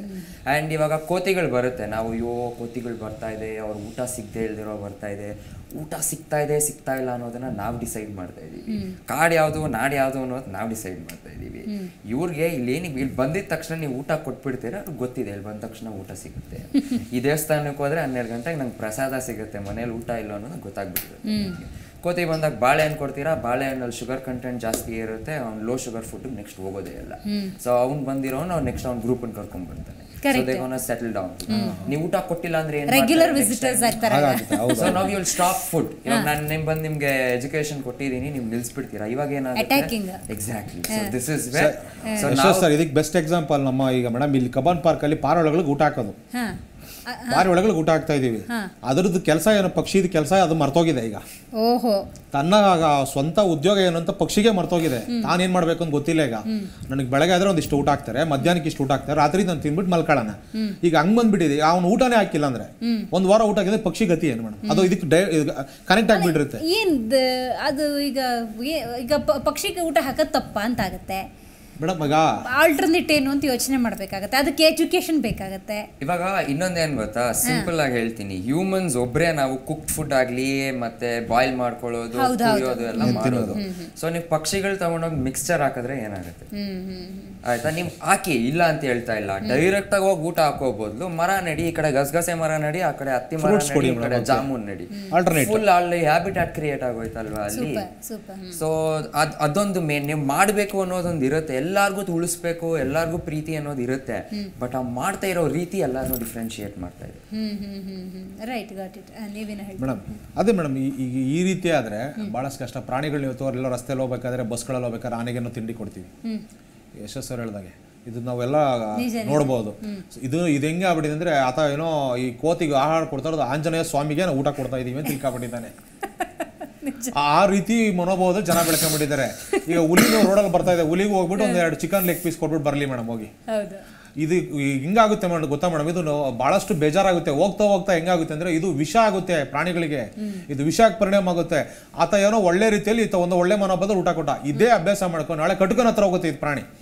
ಇದೇ ಕಟ್ಕ ನಾಳೆ ಏನ್ ಮಾಡ್ತಾನೆ, ಜಿಂಕೆನೋ ತಿನ್ನಕ್ ಹೋಯ್ತು, ಅವನೇನ್ ಮಾಡ್ತಾನೆ, ಕಟ್ ಹಾಕ್ಬಿಟ್ಟು ಎತ್ತಾಕ ಬರ್ತಾನೆ, ಅದನ್ನ ಮಾರಾಕ್ತಾನೆ, ಕಡ್ದಾಕ್ತಾನೆ ಅದನ್ನ. ಅದ್ರ ಜೀವ ಖಂಡಿತವಾಗೂ ಬಲಿಯಾಗುತ್ತೆ. ಈ ರೀತಿಯಲ್ಲಿ ಕೂಡ ಪ್ರಾಣಿಗಳ ನಾಶ ಆಗ್ತವೆ, ಪ್ರಾಣಿಗಳ ಜೀವ ಕುತ್ತು ಬರುತ್ತೆ. ಹಾ ಮೇಡಮ್. ಜೋಸೆಫ್ ಸರ್, ಆಗ್ಲೇ ಒಂದ್ 2-3 ಪಾಯಿಂಟ್ ರೈಸ್ ಆಯ್ತು ಈ ಕ್ರಷರ್ಗಳು, ರೆಸಾರ್ಟ್ಗಳ ನಿರ್ಮಾಣದ ಕುರಿತಂತೆ. ಸರ್, ಈಗ ಕಾಡಲ್ಲಿ ರೆಸಾರ್ಟ್ ಆಗೋದು ಅಂತ ಹೇಳಿದ್ರೆ, ಕಾಡಿನ ಅಕ್ಕಪಕ್ಕದಲ್ಲಿ ಕಲ್ಲು ಗಣಿಗಾರಿಕೆ ಮಾಡ್ತಾರೆ ಅಂತ ಹೇಳಿದ್ರೆ, ಅನುಮತಿ ಕೊಡೋದು ಯಾರು ಸರ್? ಯಾರ ಕಂಟ್ರೋಲಲ್ಲಿ ಇರುತ್ತಿದೆಲ್ಲ? ಅವರಿಗೆ ಸಾಮಾನ್ಯ ಜ್ಞಾನ ಅನ್ನೋದು ಇರೋದಿಲ್ವಾ? ಹೆಂಗೆ ಸರ್ ಇದು? ಈಗ ಈ ರಿಸಾರ್ಟ್ಸ್ ಎಲ್ಲ ಕೊಡೋ ಜಾಗಗಳಿಗೆ ನೀವು ನಮ್ಮ ರೆವಿನ್ಯೂ ಡಿಪಾರ್ಟ್ಮೆಂಟ್ ಇಂದ ಎಕೋ ಸೆನ್ಸಿಟಿವ್ ಝೋನ್ ಬರುತ್ತೆ, ನಮ್ ಫಾರೆಸ್ಟ್ ಇವರು ಇರ್ತಾರೆ, ಅದೊಂದು ಬರುತ್ತೆ. ಎಕೋ ಸೆನ್ಸಿಟಿವ್ ಝೋನ್ ಇಶ್ಯೂ ಇದೆ. ಇನ್ನೊಂದ್ ಕಡೆ ನೀವು ಗಣಿಗಳು ಮಾಡ್ತೀರಂದ್ರೆ ಮೈನಿಂಗ್ ಡಿಪಾರ್ಟ್ಮೆಂಟ್ ಬರುತ್ತೆ. ಬಟ್ ಎಲ್ಲದಕ್ಕೂ ಸೆಂಟ್ರಲ್ ಆಗಿ ಬರೋದು ರೆವಿನ್ಯೂ. ಈ ರೆವಿನ್ಯೂ ಡಿಪಾರ್ಟ್ಮೆಂಟ್ ಅವ್ರಿಗೆ ಬೇರೆ ದುಡ್ಡು ಬೆಲೆ, ಬೇರೆ ಏನು ಅವ್ರಿಗೆ ಪರಿಸರ ಇದೆಲ್ಲ ತಲೆನೇ ಇಲ್ಲ. ಅವ್ರಿಗೆ ಮನೆ ಕಟ್ಟಬೇಕು, ರಿಸಾರ್ಟ್ ಕಟ್ಟಬೇಕು, ದುಡ್ಡು ಮಾಡ್ಬೇಕು, ಜನ ಇದು ಎಂಜಾಯ್ ಮಾಡ್ಬೇಕು ಅಂತ ಬರ್ತಾರೆ. ಅವರು ಸ್ವಲ್ಪ ಯೋಚಿಸ್ಬಿಟ್ಟು ಈ ತರ ಕಾಡ್ ಪಕ್ಕ ಹಿಂಗದೆಲ್ಲ ಪರ್ಮಿಷನ್ ಕೊಡಬಾರ್ದು ಅಂತ ಯೋಚಿಸಿದ್ರೆ ಈ ಸಿಚುವೇಶನ್ ಬರ್ತಾ ಇರ್ಲಿಲ್ಲ. ಎಷ್ಟು ಮಟ್ಟಕ್ಕೆ ಆಗಿದೆ ಅಂದ್ರೆ, ನೀವ್ ಸಕಲೇಶ್ಪುರ್ ತಗೊಳ್ಳಿ, ಎಷ್ಟು ಬಂದಿದೆ ರಿಸಾರ್ಟ್ ಗಳಲ್ಲಿ ಅಂದ್ರೆ, ಹೋಮ್ ಸ್ಟೇಗಳು, ರಿಸಾರ್ಟ್ಗಳು ಕಾರಿಡಾರ್ ಗೆ ಬಂದಿದೆ. ನೀವ್ ಬಂದೀಪುರ್ ಬನ್ನಿ, ಬಂದೀಪುರ್ ಒಳಗೆ ನೀವು ಕುಂದಕೆರೆ ಬಂದ್ಬಿಟ್ರೆ ಬೇರೆ ಪ್ರೈವೇಟ್ ಅವ್ರು ತಗೊಂಡು ಫೆನ್ಸ್ ಮಾಡ್ಕೊಂಡ್ ಬರ್ತಿದಾರೆ ಅವ್ರವ್ರ ಜಾಗಗಳನ್ನ. ಈಗ ನಮ್ಮ ನಟ ಗಣೇಶ್ ಅವರು ಮಾಡಿದ್ದಾರೆ, ಆ ಕಡೆ ಚಕ್ಕಲಿಯಲ್ಲಿ ಮಾಡಿದ್ದಾರೆ, ಮಾಡ್ಲಿ, ಅವ್ರು ಸಂತೋಷ ಆಯ್ತು ಅಂದ್ಬಿಟ್ಟು ಅವರು ಡಬಲ್ ಫೆನ್ಸ್ ಮಾಡಿದ್ದಾರೆ. ಅವ್ರಿಗೆ ಅಷ್ಟ್ ಹೆದರಿಕೆ ಇದ್ರೆ ಯಾಕೆ ಅಲ್ಲಿ ಬರ್ಬೇಕು? ಇದೆಲ್ಲ ನೋಡ್ಬೇಕಂದ್ರೆ ನಾವುಗಳೇ ಕ್ರಿಯೇಟ್ ಮಾಡ್ತೀವಿ. ಇದಕ್ಕೆಲ್ಲ ಪರ್ಮಿಷನ್ ಕೊಡೋರು ಯಾರು? ಎಕೋ ಸೆನ್ಸಿಟಿವ್ ಝೋನ್ ಅಲ್ಲಿ ಒಂದು ಚೇರ್ಮನ್ ಇರ್ತಾರೆ, ಮತ್ತೆ ಮೆಂಬರ್ ಸೆಕ್ರೆಟರಿ, ನಮ್ಮ ಕನ್ಸರ್ವೇಟರ್ ಫಾರೆಸ್ಟ್ ಇರ್ತಾರೆ. ಇವರೆಲ್ಲ ಹೆಂಗೆ ಇದೆಲ್ಲ ಕಣ್ ಮುಚ್ಕೊಂಡು ಕೂತಿರ್ತಾರೆ. ಈಗ ಕುಂದಕೆರೆ ಪ್ರಾಬ್ಲಮ್ ಎಷ್ಟಕ್ ಮಟ್ಟಕ್ಕೆ ಆಗತ್ತೆ ಬಂದೀಪುರ ಅಂದ್ರೆ, ಇಡೀ ಅಲ್ಲಿ ಇರೋ ಏರಿಯಾಗೆಲ್ಲ ರೈತರಿಗೆ ತೊಂದರೆ ಆಗತ್ತೆ. ಚಕ್ಕಲಿ ಇರ್ಲಿ, ಚಿಕ್ಕಲ್ಚೇಟಿ ಇರ್ಲಿ, ಎಲ್ಚೇಟಿ ಇರ್ಲಿ, ಮಂಗಳ ಇರ್ಲಿ, ಎಲ್ರಿಗೂ ತೊಂದ್ರೆ ಹಾಗೆ ಆಗತ್ತೆ ಇನ್ ಫ್ಯೂಚರ್. ನಾವ್ ಹೇಳ್ತಾ ಇದೀವಿ, ಯಾಕಂದ್ರೆ ಅದ್ ಪಕ್ಕನೆ ಬಂದೀಪುರ್ ಪಕ್ಕನೆ ನಮ್ಮ ಮುದುಮಲೆ ಅಂತಿದೆ. ಅಲ್ಲಿ ಮುದುಮಲೆ ಒಳಗೆ ಮಾಸನಗುಡಿ ಒಂದ್ ಜಾಗ ಒಂದು ಟೌನ್ಶಿಪ್ ಇದೆ. ಅದೇ ಟೌನ್ಶಿಪ್ ಇನ್ನೊಂದ್ 5 years 10 years ಒಳಗೆ ಟೌನ್ಶಿಪ್ ಬಂದೀಪುರ್ ಒಳಗೆ ಇರತ್ತೆ. ಅವಾಗ ನೀವು ನೋಡ್ಕೊಳ್ಳಿ ಎಷ್ಟು ಸಂಘರ್ಷ, ಎಷ್ಟು ಪರ್ಸೆಂಟೇಜ್ ಇನ್ಕ್ರೀಸ್ ಆಗತ್ತೆ ಅಂದ್ಬಿಟ್ಟು. ಈಗಲೇ ಲಾಸ್ಟ್ 10 years ಕಂಪೇರ್ ಮಾಡ್ಕೊಂಡ್ ಬಂದ್ರೆ ಸಂಘರ್ಷ ಇನ್ಕ್ರೀಸ್ ಬೈ ಆಲ್ಮೋಸ್ಟ್ 30% ಅಂತೀವಿ. 30 ಇನ್ನೂ ಜಾಸ್ತಿನೇ ಇರ್ಬೋದು, ಫಿಗರ್ಸ್ ಸರಿಯಾಗಿ ಹೇಳಕ್ ಆಗಲ್ಲ. ಬಟ್ ಇದು ಎಷ್ಟು 30 into ನೀವು 10 times ಹಾಕೊಂಡ್ರೆ 300 times ಜಾಸ್ತಿ ಆಗತ್ತೆ. ಸೊ ಇದಕ್ಕೆಲ್ಲ ಯಾರ್ ಕಾರಣ? ಇವ್ರಿಗೆಲ್ಲ ಪರ್ಮಿಷನ್ ಕೊಡೋದು ಯಾರು? ಫಸ್ಟ್ ನಾನು ಬ್ಲೇಮ್ ಮಾಡೋದು ಫಾರೆಸ್ಟ್ ಆಫೀಸರ್ಸ್ಗೆ. ಅಲ್ಲಿ ಅವ್ರವ್ರ ಬೇಕಾದವ್ರಿಗೆ ಪರ್ಮಿಷನ್ ಕೊಡ್ತಾರೆ. ಅದೇ ರೈತರು ಏನಾರು ಅವ್ರ ಮನೆಗೆ ಏನಾರು ರಿಪೇರಿ ಮಾಡ್ಬೇಕಂದ್ರೆ ಕೊಡಲ್ಲ. ಹೌದು, ಅದೆಲ್ಲ ಮಾಡಲ್ಲ. ಜೊತೆ ಇದು ಜೊತೆ ಇರ್ತಾರೆ, ಅವ್ರು ದೊಡ್ಡ ಪಾರ್ಟಿಗಳಂದ್ರೆ ಅವ್ರು ಫಸ್ಟ್ ರೆಡ್ ಕಾರ್ಪೆಟ್ ಹಾಕ್ಬಿಟ್ಟು ಬಾರಪ್ಪ ಕಾರ್ಡ್ನೇ ನೀನೇ ತಗೊಳ್ಳೋ, ನೀನೇ ಮಾಡ್ಕೊ, ಎಂಜಾಯ್ ಮಾಡು, ಆ ತರ ಮಾಡ್ತಾರೆ. ಸೊ ಅಲ್ಲಿಗೆ ಬರುತ್ತೆ ಫಸ್ಟ್ ಫಾರೆಸ್ಟ್ ಆಫೀಸರ್ ರೆಸ್ಪಾನ್ಸಿಬಿಲಿಟಿ. ಏನೋ ಬರ್ತಾ ಇದೆ ಅಂದ್ರೆ ಇಮಿಡಿಯೇಟ್ ಆಗಿ ರೆವಿನ್ಯೂ ಹತ್ರ ಹೋಗಿ ಮಾತಾಡಿ ಕೋಆರ್ಡಿನೇಷನ್ ಇಟ್ಕೊಂಡು ಅದನ್ನ ಸ್ಟಾಪ್ ಮಾಡ್ಬೇಕು. ಈಗ ನಾವ್ ಹೇಳ್ತಾ ಇರೋ ಸರ್ಕಾರಕ್ಕೆ ದಯವಿಟ್ಟು ರೆವಿನ್ಯೂ ಮತ್ತೆ ಫಾರೆಸ್ಟ್ ಅವರು ಕೋಆರ್ಡಿನೇಷನ್ ಇರ್ಲೇಬೇಕು. ಈಗ ರೆವಿನ್ಯೂ ಅವ್ರು ಏನಾರು ಒಂದು ಪರ್ಮಿಷನ್ ಕೊಡಕ್ ಮುಂಚೆ ಫಾರೆಸ್ಟ್ ಇಂದ NOC ತಗೋಬೇಕು ನಾವು ಕೇಳ್ಕೊತಾ ಇದೀವಿ. ನಾವ್ ಹೇಳೋದು ಬೇರೆ ತೊಂದರೆ ಆಗ್ಬಾರ್ದಂತಿಲ್ಲ, ಬಟ್ ಕಾಡನ್ನ ಉಳಿಸಿದ್ರೆ ನಮ್ಮ ರೈತರಿಗೆ ಕಡಿಮೆ ಬರುತ್ತೆ. ಸಂಘರ್ಷ ಕಮ್ಮಿ ಆದಾಗ ರೈತರು ಖುಷಿಯಾಗಿರ್ತಾರೆ. ಸೊ ನಾನ್ ಯಾವತ್ತೂ ಹೇಳ್ತೀನಿ, ನಾನು ಯಾವತ್ತೂ ಹೇಳ್ಕೊಂಡ್ ಬರ್ತೀನಿ, ನಮ್ ಫಾರೆಸ್ಟ್ ಡಿಪಾರ್ಟ್ಮೆಂಟ್ ಇದು ಹೆಲ್ಪ್ ಇದೆ ಕಾಡು ಉಳ್ಸೋದ್ರೊಳಗೆ. ಅದು ಎಸ್ಪೆಷಲಿ ನಮ್ ಫುಡ್ ಸೋಲ್ಜರ್ಸ್, ಅವ್ರಿಗೂ ದುಡ್ಡು ಕೊಡಲ್ಲ, ಊಟನ ಕೊಡಲ್ಲ, ಬಿಡಿ ಸರಿ ಇಲ್ಲ. ಮತ್ತೆ ಇನ್ನೊಂದ್ ಕಡೆ ಕಾಡು ಉಳಿತಿರೋದು ನಮ್ ರೈತರಿಂದ. ಅವ್ರಿಗೆ ಆ ಟೈಮ್ಗೆ ಕೋಪ ಬರುತ್ತೆ, ಆನೆ ಗಲಾಟೆ ಆದಾಗ, ಹುಲಿ ಗಲಾಟೆ ಆದಾಗ ಅವ್ರಿಗೆ ಕೋಪ ಬರುತ್ತೆ, ಎಗರಾಡ್ತಾರೆ. ಬಟ್ ಅವ್ರು ನಮ್ ಕಾಡನ್ನ ಉಳ್ಸ್ಕೊಂಡ್ ಬರ್ತಿರೋದು, ಅವ್ರಿಗೆಲ್ಲ ನಾವ್ ಚೆನ್ನಾಗಿ ನೋಡ್ಕೊಳ್ದವ್ರೆ ತೊಂದ್ರೆ ಆಗತ್ತೆ. ಇದೆಲ್ಲ ಬರೋ ಜವಾಬ್ದಾರಿ ಬಂದ್ಬಿಟ್ಟು ಅಲ್ಲಿರೋ ಫೀಲ್ಡ್ ಡೈರೆಕ್ಟರ್, ಹೈಯರ್ ಅಥಾರಿಟೀಸ್ ಬರುತ್ತೆ. ಸೊ ಇದು ಇವ್ರು ಪರ್ಮಿಷನ್ ಕೊಡ್ತಾನೆ ಇದಾರಲ್ಲ, ಅಪ್ಪನೇ ಆಗಲ್ಲ. ಇದು ಯಾವಾಗ ನಿಲ್ಲತ್ತೋ ಅಂದ್ಬಿಟ್ಟು, ಯಾವಾಗ ನಮಗೂ ಬುದ್ಧಿ ಬರುತ್ತೆ ಗೊತ್ತಿಲ್ಲ. ನಾನೊಬ್ಬ ವೈಲ್ಡ್ ಲೈಫ್ ಇಂಟ್ರೆಸ್ಟ್ ಇದೆ ಎಂತಷ್ಟು, ನಾನ್ ಕಾಡ್ ಪಕ್ಕನೇ ಇರೋದು, ನಾನೋಗಿ ಜಾಗ ತಗೊಂಡ್ಬಿಡೋದು, ಅದನ್ನ ನಾನ್ ಫ್ರೆಂಡ್ಸ್ ಮಾಡ್ಕೊಂಡ್ಬಿಡೋದು. ಸೊ ನಮ್ ಜವಾಬ್ದಾರಿನೇ ಇದೆ. ನಾನು ಆಗ್ಲೇ ಹೇಳ್ದೆ, ನೀವು ಸಂಜೆ ಗುಬ್ಬಿ ಮಾಡಿರೋದು ಒಳ್ಳೆ ಕೆಲಸ ಮಾಡ್ತಿದ್ರು. ಬಟ್ ಅವ್ರು ಇವಾಗ ಮಾಡಿದ್ಮೇಲೆ ಎಲ್ರು ಹೇಳೋದು ಸಂಜೆ ಗುಬ್ಬಿನೇ ಮಾಡಿದ್ರೆ ನೀವ್ ಯಾಕ್ರಿ ನಮ್ಗೆ ಹೇಳ್ತೀರಾ ಅಂದ್ಬಿಟ್ಟು ಫಾರೆಸ್ಟ್ ಡಿಪಾರ್ಟ್ಮೆಂಟ್ ಕೇಳ್ತಿದ್ದಾರೆ. ಇದು ಪ್ರಾಬ್ಲಮ್ ಬರ್ತಾ ಇರೋದು. ನಮ್ ಮಿಸ್ಟೇಕು ಇದೆ. ಹೌದು. Right sir. ರಮೇಶ್ ಸರ್, ನೀವು ಹೇಳಬೇಕು. ರೈತರ ಪಾತ್ರದ ಬಗ್ಗೆ ಹೇಳ್ತಾ ಇದ್ರು ಜೋಸೆಫ್ ಸರು. ರೈತರು ಅಂದಾಗ ಬೆಳೆ ಬೆಳೀತಿರ್ತಾರೆ, ಆ ಬೆಳೆಯನ್ನು ಉಳಿಸ್ಕೊಳ್ಳೋದಕ್ಕೂ ಕೂಡ ಎಲೆಕ್ಟ್ರಿಕ್ ಫೆನ್ಸಿಂಗ್ ಇರ್ಬೋದು, ತಮ್ಮ ಬೆಳೆ ರಕ್ಷಣೆಗೆ ಒಂದಷ್ಟು ಏನೇನೋ ವ್ಯವಸ್ಥೆ ಮಾಡ್ಕೊಳ್ತಾರೆ. ಅದರಿಂದ ಕಾಡು ಪ್ರಾಣಿಗಳಿಗಾಗೋ ಸಮಸ್ಯೆಗಳ ಬಗ್ಗೆ ಒಂದು ನಿಮಿಷದಲ್ಲಿ ತಿಳಿಸ್ಕೊಡ್ಬೋದಾ? ಖಂಡಿತ. ನೋಡಿ, ಈಗ 100 ಎಕರೆ ಜಮೀನಿರೋರು ಯಾರು ಈ ತರ ತಲೆ ಕೆಡಿಸ್ಕೊಳಕ್ ಹೋಗಲ್ಲ. ಯಾರೋ ಒಂದು 2 ಎಕರೆ 3 ಎಕರೆ ಜಮೀನಿದೆ, 4 ಎಕರೆ ಜಮೀನಿದೆ, ಅವನು ಒಂದು ವರ್ಷದಲ್ಲಿ ಅದನ್ನ ಬೆಳೆದಿರೋದನ್ನ ಮಾರೋದಕ್ಕೋಸ್ಕರ ಬೆಳಿತಿರಲ್ಲ, ಅವನು ಬೆಳೆದಿರೋದ್ರಲ್ಲಿ ಅವನು ತಿನ್ನೋದಕ್ಕೋಸ್ಕರನೇ ಬೆಳೆದಿರ್ತಾನೆ ಅವನು. ಅಂಥವ್ರಿಗಾದ್ರೆ ಜೀವನಾಧಾರ ಆಗಿರುತ್ತದು. ಸೊ ಅದನ್ನ ಉಳಿಸ್ಕೋಬೇಕಾಗಿರುತ್ತವನು, ಅದಕ್ಕೋಸ್ಕರ ಅವನು ಏನ್ ಬೇಕಾದ್ರೆ ಮಾಡಕ್ಕೆ ರೆಡಿ ಇರ್ತಾನೆ. ಸೊ ಆದ್ರೂ ನಾವು ನೋಡಿರೋದು ಅಂಥ ಸಣ್ಣ ಬೆಳೆಗಾರರೇನೆ ಯಾರು ಡೈರೆಕ್ಟ್ ಆಗಿ ಕೊಟ್ಟಿಲ್ಲ. ಈಗ ಯಾರ್ಯಾರು ಡೈರೆಕ್ಟ್ ಆಗಿ ಕರೆಂಟ್ ಕೊಡ್ತಾ ಇದಾರಲ್ಲ, ಸೊ ಇವ್ರದ್ದು ಎಲ್ಲಾರು ಒಂದಲ್ಲ ಒಂದು ಕ್ರಿಮಿನಲ್ ಮೊಕದ್ದಮೆ ಇರ್ತಾವೆ. ಇಂಥವ್ರು ಮೊದಲು ಹೋಗಿ ಇವನ್ನೆಲ್ಲ ಕೂಂಬಿಂಗ್ ಆಪರೇಷನ್ ಮಾಡಿ with electricity board and forest department ಎರಡು ಜಂಟಿ ಕಾರ್ಯಾಚರಣೆ ಮಾಡಿ ಇಂಥವನ್ನ ಕೂಂಬಿಂಗ್ ಆಪರೇಷನ್ ಸರ್ಪ್ರೈಸ್ ವಿಸಿಟ್ ಕೊಟ್ಬಿಟ್ಟು ಎಲ್ಲರನ್ನು ತೆಗೆಸ್ಬಿಟ್ಟು, ನಾನು ಎಷ್ಟೋ ಸತಿ ಮೀಡಿಯಾದಲ್ಲಿ ಹೇಳಿದ್ದೀನಿ, ನ್ಯೂಸ್ ಪೇಪರ್ಗಳಲ್ಲೂ ಸ್ಟೇಟ್ಮೆಂಟ್ಸ್ ಕೊಟ್ಟಿದ್ದೀನಿ. ಈ ಅಂಥವ್ರನ್ನ ನಾವು ಸರ್ಪ್ರೈಸಿಂಗ್ ಆಗಿ ಹಿಡಿಬೇಕು. ನಾವು ಈ ತರ ಬರ್ತಿದೀವಿ ಅಂತೆಲ್ಲ ಪ್ರೊಕ್ಲೇಮ್ ಮಾಡ್ಕೊಂಡು ಹಿಡಿಯೋಕೆ ಹೋದ್ರೆ ಆಗಲ್ಲ, ಅಥವಾ ಆನೆ ಸತ್ತಾಗ ಹೋಗಿ ಹಿಡಿದ್ರೆ ಸಿಕ್ಕೋದಿಲ್ಲ ಅವರು. ಈಗ ನೋಡಿದ್ರಿ ಮೊನ್ನೆ ತಾನೆ ಯಾವ್ದೋ ಎಲೆಕ್ಟ್ರಿಕೇಶನ್ ಆಗಿರೋ ಆನೆನ ತಗೊಂಡೋಗಿ ಹೂತಾಕ್ಬಿಟ್ಟಿದ್ದಾರೆ. 3-4 ದಿವಸ ಆದ್ಮೇಲೆ ಗೊತ್ತಾಗಿದೆ ಅದು. ಯಾಕಂದ್ರೆ ಆನೆಯೊಂದು ಚಿಕ್ಕ ಪ್ರಾಣಿ ಅಲ್ಲ, ಎಲ್ಲರಿಗೂ ಗೊತ್ತಿಲ್ದಂಗೆ ಹೂತಾಕೋದಿಕ್ಕೆ. ಸೊ ಹಾಗಾಗಿ ಈ ತರ ಕೆಲಸ ಮಾಡೋರು ಇರ್ತಾರೆ.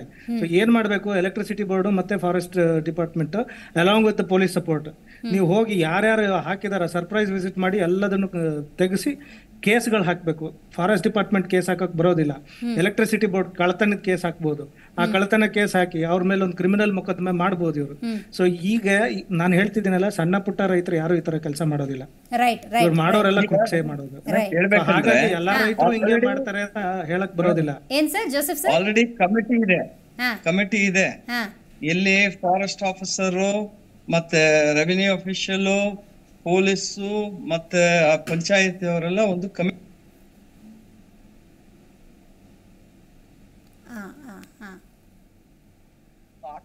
ಇಶ್ಯೂ ಕಮಿಟಿ ಇದೆ, ಬಟ್ ಕೆಲಸ ಮಾಡ್ತಿಲ್ಲ. ಅದೇ ದುರಂತ ಸರ್, ಎಲ್ಲ ವ್ಯವಸ್ಥೆ ಇದೆ, ಆದ್ರೆ ಕೆಲಸ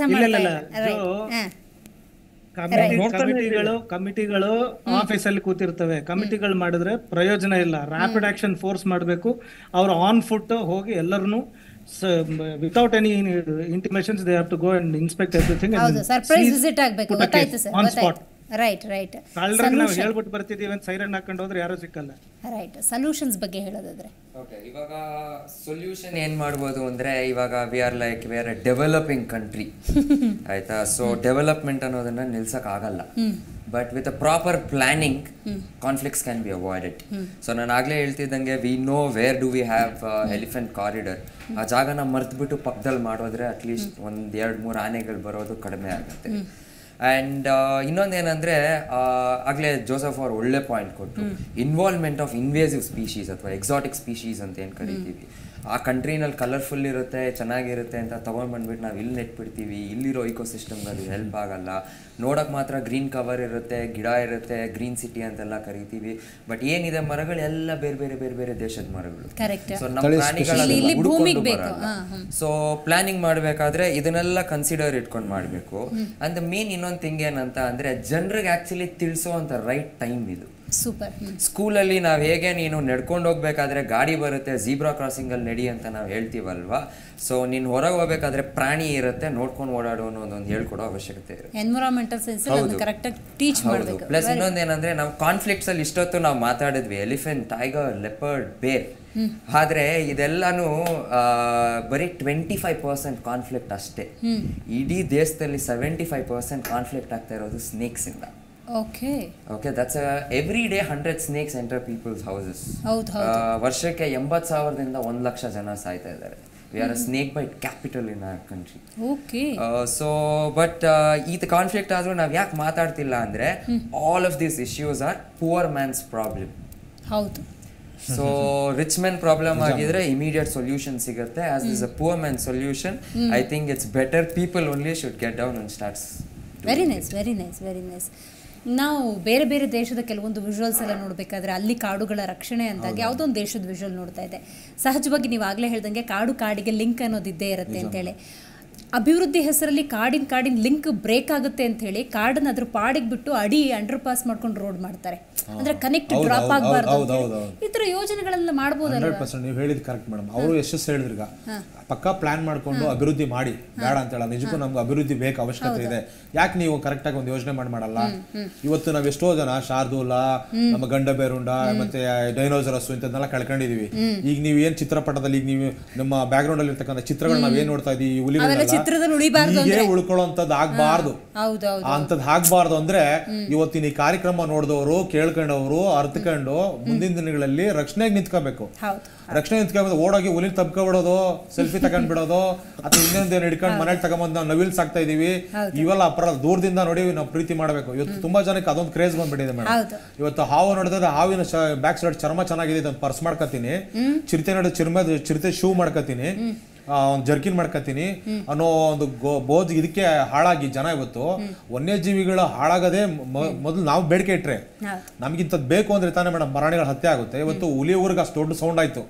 ಕಾರಣ ಏನು? ನಾವು ಹುಲಿ ಉಗುರು ಹಾಕೊಂಡ್ರೆ ನಮ್ಗೆ ಏನೋ ಅದೃಷ್ಟ ಬರುತ್ತೆ ಅಂತ. ಏನ್ ದರಿದ್ರನೂ ಬರಲ್ಲ ಮೇಡಮ್, ದೊಡ್ಡ ದರಿದ್ರ ಸುಳ್ಳದು. ಅದು ಯಾರು ಹೇಳಿದ್ರು ಅದು ನಮ್ಗೆ ಗೊತ್ತಿಲ್ಲ. ಹುಲಿ ಉಗುರು ಹಾಕೊಳ್ಳೋದ್ರೆ ಅದೃಷ್ಟ ಬರಂಗಿದ್ರೆ ನಮ್ ಚಾಮುಂಡೇಶ್ವರಿ ಹುಲಿ ಮೇಲೆ ಬರ್ತಾಳೆ. ಹಂಗ್ ನೋಡಿದ್ರೆ ನಮ್ಗೆ ಹೆಂಗ್ ಇನ್ನಂತ ಅದೃಷ್ಟಗಳು. ನಿಜವಾದ ನಮ್ಮ ದೇಶದ ಆಭರಣಗಳು ಯಾರು ಅಂದ್ರೆ ವನ್ಯಜೀವಿಗಳು. ರಾಜ್ಕುಮಾರ್ ಅವ್ರು ಎಷ್ಟು ಚೆನ್ನಾಗಿ ಆ ಸಿನಿಮಾ ಗಂಧದ ಗುಡಿ ಸಿನಿಮಾ ನೋಡಿದ್ರು.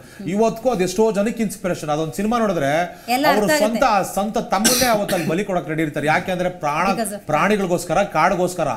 ಅಂತ ಒಂದು ವ್ಯಕ್ತಿತ್ವ ಪ್ರತಿಯೊಂದು ಮನೇಲಿ ಹುಟ್ಟಬೇಕು. ಇವತ್ತು ಮೇಡಮ್ ಅರಣ್ಯ ಇಲಾಖೆ ಕೆಲಸ ಮಾಡ್ತಾ ಇರೋಂಥದ್ದು ತುಂಬಾ ಜನಕ್ಕೆ ಗೊತ್ತಿಲ್ಲ. ಯಾವ ತರ ಅಂದ್ರೆ ಮೇಡಮ್, ಇವತ್ತು ನಾವು ಪೊಲೀಸ್ ಡಿಪಾರ್ಟ್ಮೆಂಟ್ ಸಿಟಿ ಸೆಂಟ್ರಲ್ ಇದೆ, ಏನ್ ಮಾಡ್ತಾರೆ ಗೊತ್ತಾಗ್ಬಿಡುತ್ತೆ. ಅರಣ್ಯ ಇಲಾಖೆ, ಆರೋಗ್ಯ ಇಲಾಖೆ ಏನ್ ಮಾಡುತ್ತೆ ಗೊತ್ತಾಗ್ಬಿಡುತ್ತೆ. BBMP ಏನ್ ಮಾಡುತ್ತೆ ಗೊತ್ತಾಗ್ಬಿಡುತ್ತೆ. ಎಲ್ಲಾ ಇಲಾಖೆ ಅದು ಒಂಥರ ಓಪನ್ ಯೂನಿವರ್ಸಿಟಿ ಗೊತ್ತಾಗ್ಬಿಡುತ್ತೆ. ಕೆಲವೊಂದು ಎಲ್ಲೊಂಚೂರು ಐಡೆನ್ಸಿ ಇರ್ಬೋದು, ಆದ್ರೆ ಅರಣ್ಯ ಇಲಾಖೆಯದು ತುಂಬಾ ಯೋಜನೆಗಳು ಗೊತ್ತೇ ಆಗಲ್ಲ. ಎಲ್ಲಿ ಏನ್ ಮಾಡ್ತಾ ಇರ್ತಾರೆ, ಯಾವ ರೀತಿ ಕೆಲಸ ಮಾಡ್ತಾ ಇರ್ತಾರೆ ಗೊತ್ತಾಗಲ್ಲ. ಹಾಗಾಗಿ ಅಲ್ಲಿ ತುಂಬಾ ಮೋಸ ನಡೀತಾ ಇದೆ, ತುಂಬಾ ವಂಚನೆ ನಡೀತಾ ಇದೆ. ಇದು ಗೊತ್ತಾಗ್ಬೇಕಂದ್ರೆ ಅದೇ ಮೇಡಮ್ ಸಾರ್ ಹೇಳಿದಾಗೆ ಎಜುಕೇಟೆಡ್ ಆಗ್ಬೇಕು. ನಾವ್ ಎಜುಕೇಟೆಡ್ ಆಗ್ಬೇಕು, ಪಬ್ಲಿಕ್ ಎಜುಕೇಟೆಡ್ ಆದ್ರೆ ಇವ್ರಿಗೆ ಸುಮ್ಮನೆ ಕೂತ್ಕೊಳಕ್ ಬಿಡಲ್ಲ. ನಾವು ಕೊಡ್ತೀವಿ ಕೆಲಸ ಸರಿಯಾಗಿ ಅವ್ರಿಗೆ. ರೈಟ್. ನಮ್ಮ ಕಾರ್ಯಕ್ರಮದಲ್ಲಿ ಜೋಸೆಫ್ ಹೂವರ್ ಅವರು, ರಮೇಶ್ ಅವರು, ಮಂಜುನಾಥ್ ಅವರು, ಯಶಸ್ಸು ಅವರು ಭಾಗಿಯಾಗಿ ಜನಸಾಮಾನ್ಯರು ಕೂಡ ಈ ವನ್ಯಜೀವಿಗಳ ಕುರಿತಂತೆ ಒಂದಷ್ಟು ನಾಲೆಜನ್ನು ಪಡ್ಕೊಳ್ಳಿ ಅನ್ನುವಂಥ ಸಂದೇಶವನ್ನು ನೀಡಿದ್ದೀರಿ. ಥ್ಯಾಂಕ್ ಯು ಸೋ ಮಚ್ ನೀವೆಲ್ಲರಿಗೂ ಕೂಡ. ಸೊ ನೋಡಿದ್ರಲ್ಲ ವೀಕ್ಷಕರೇ, ವನ್ಯಜೀವಿ ಮತ್ತು ಮನುಷ್ಯ ಅಂದಾಗ ಸಂಘರ್ಷ ಅನ್ನೋದು ನಿತ್ಯ ನಿರಂತರವಾಗಿ ಮುಂದುವರಿತಾನೆ ಇದೆ. ಇದಾಗಬಾರ್ದು ಅಂತ ಹೇಳಿದ್ರೆ ಅರಣ್ಯ ಇಲಾಖೆಯ ಜವಾಬ್ದಾರಿ ಅನ್ನೋದು ಬಹಳ ದೊಡ್ಡದು. ಮಾನವನ ಜವಾಬ್ದಾರಿ ಅನ್ನೋದು ಬಹಳ ದೊಡ್ಡದು. ಈಗಾಗಲೇ ಮಕ್ಕಳು ತಮ್ಮ ಪಠ್ಯ ಪುಸ್ತಕದಲ್ಲಿ ಅಥವಾ ತಮ್ಮ ಶೈಕ್ಷಣಿಕ ಜೀವನದಲ್ಲಿ ಎಲ್ಲ ಎಜುಕೇಷನನ್ನು ಪಡ್ಕೊಳ್ತಿರ್ತಾರೆ. ವನ್ಯಜೀವಿಗಳು ಅಂದಾಗ ಅವುಗಳನ್ನು ಹೇಗೆ ನಾವು ಹ್ಯಾಂಡ್ಲ್ ಮಾಡೋದು ಅದ್ರ ಬಗ್ಗೆ ಕೂಡ ಅರಿವನ್ನು ಪಡ್ಕೊಳ್ಬೇಕಾಗತ್ತೆ. ಆ ನಿಟ್ಟಿನಲ್ಲಿ ಒಂದಷ್ಟು ಜಾಗೃತಿ ಅನ್ನೋದು ಮೂಡಬೇಕಾಗತ್ತೆ. ಹಾಗಾಗಿ ವನ್ಯಜೀವಿಗಳು ಅಥವಾ ಕಾಡಿನ ರಕ್ಷಣೆ ಅನ್ನೋದು ಪ್ರತಿಯೊಬ್ಬ ನಾಗರಿಕನ ಜವಾಬ್ದಾರಿ ಅಂತ ಹೇಳ್ತಾ ಇವತ್ತಿನ ಕಾರ್ಯಕ್ರಮವನ್ನು ಮುಗಿಸೋಣ. ನೋಡ್ತಾ ಇರಿ ಜೀ ಕನ್ನಡ ನ್ಯೂಸ್, ಸತ್ಯವೇ ಸುದ್ದಿಯ ಜೀವಾಳ.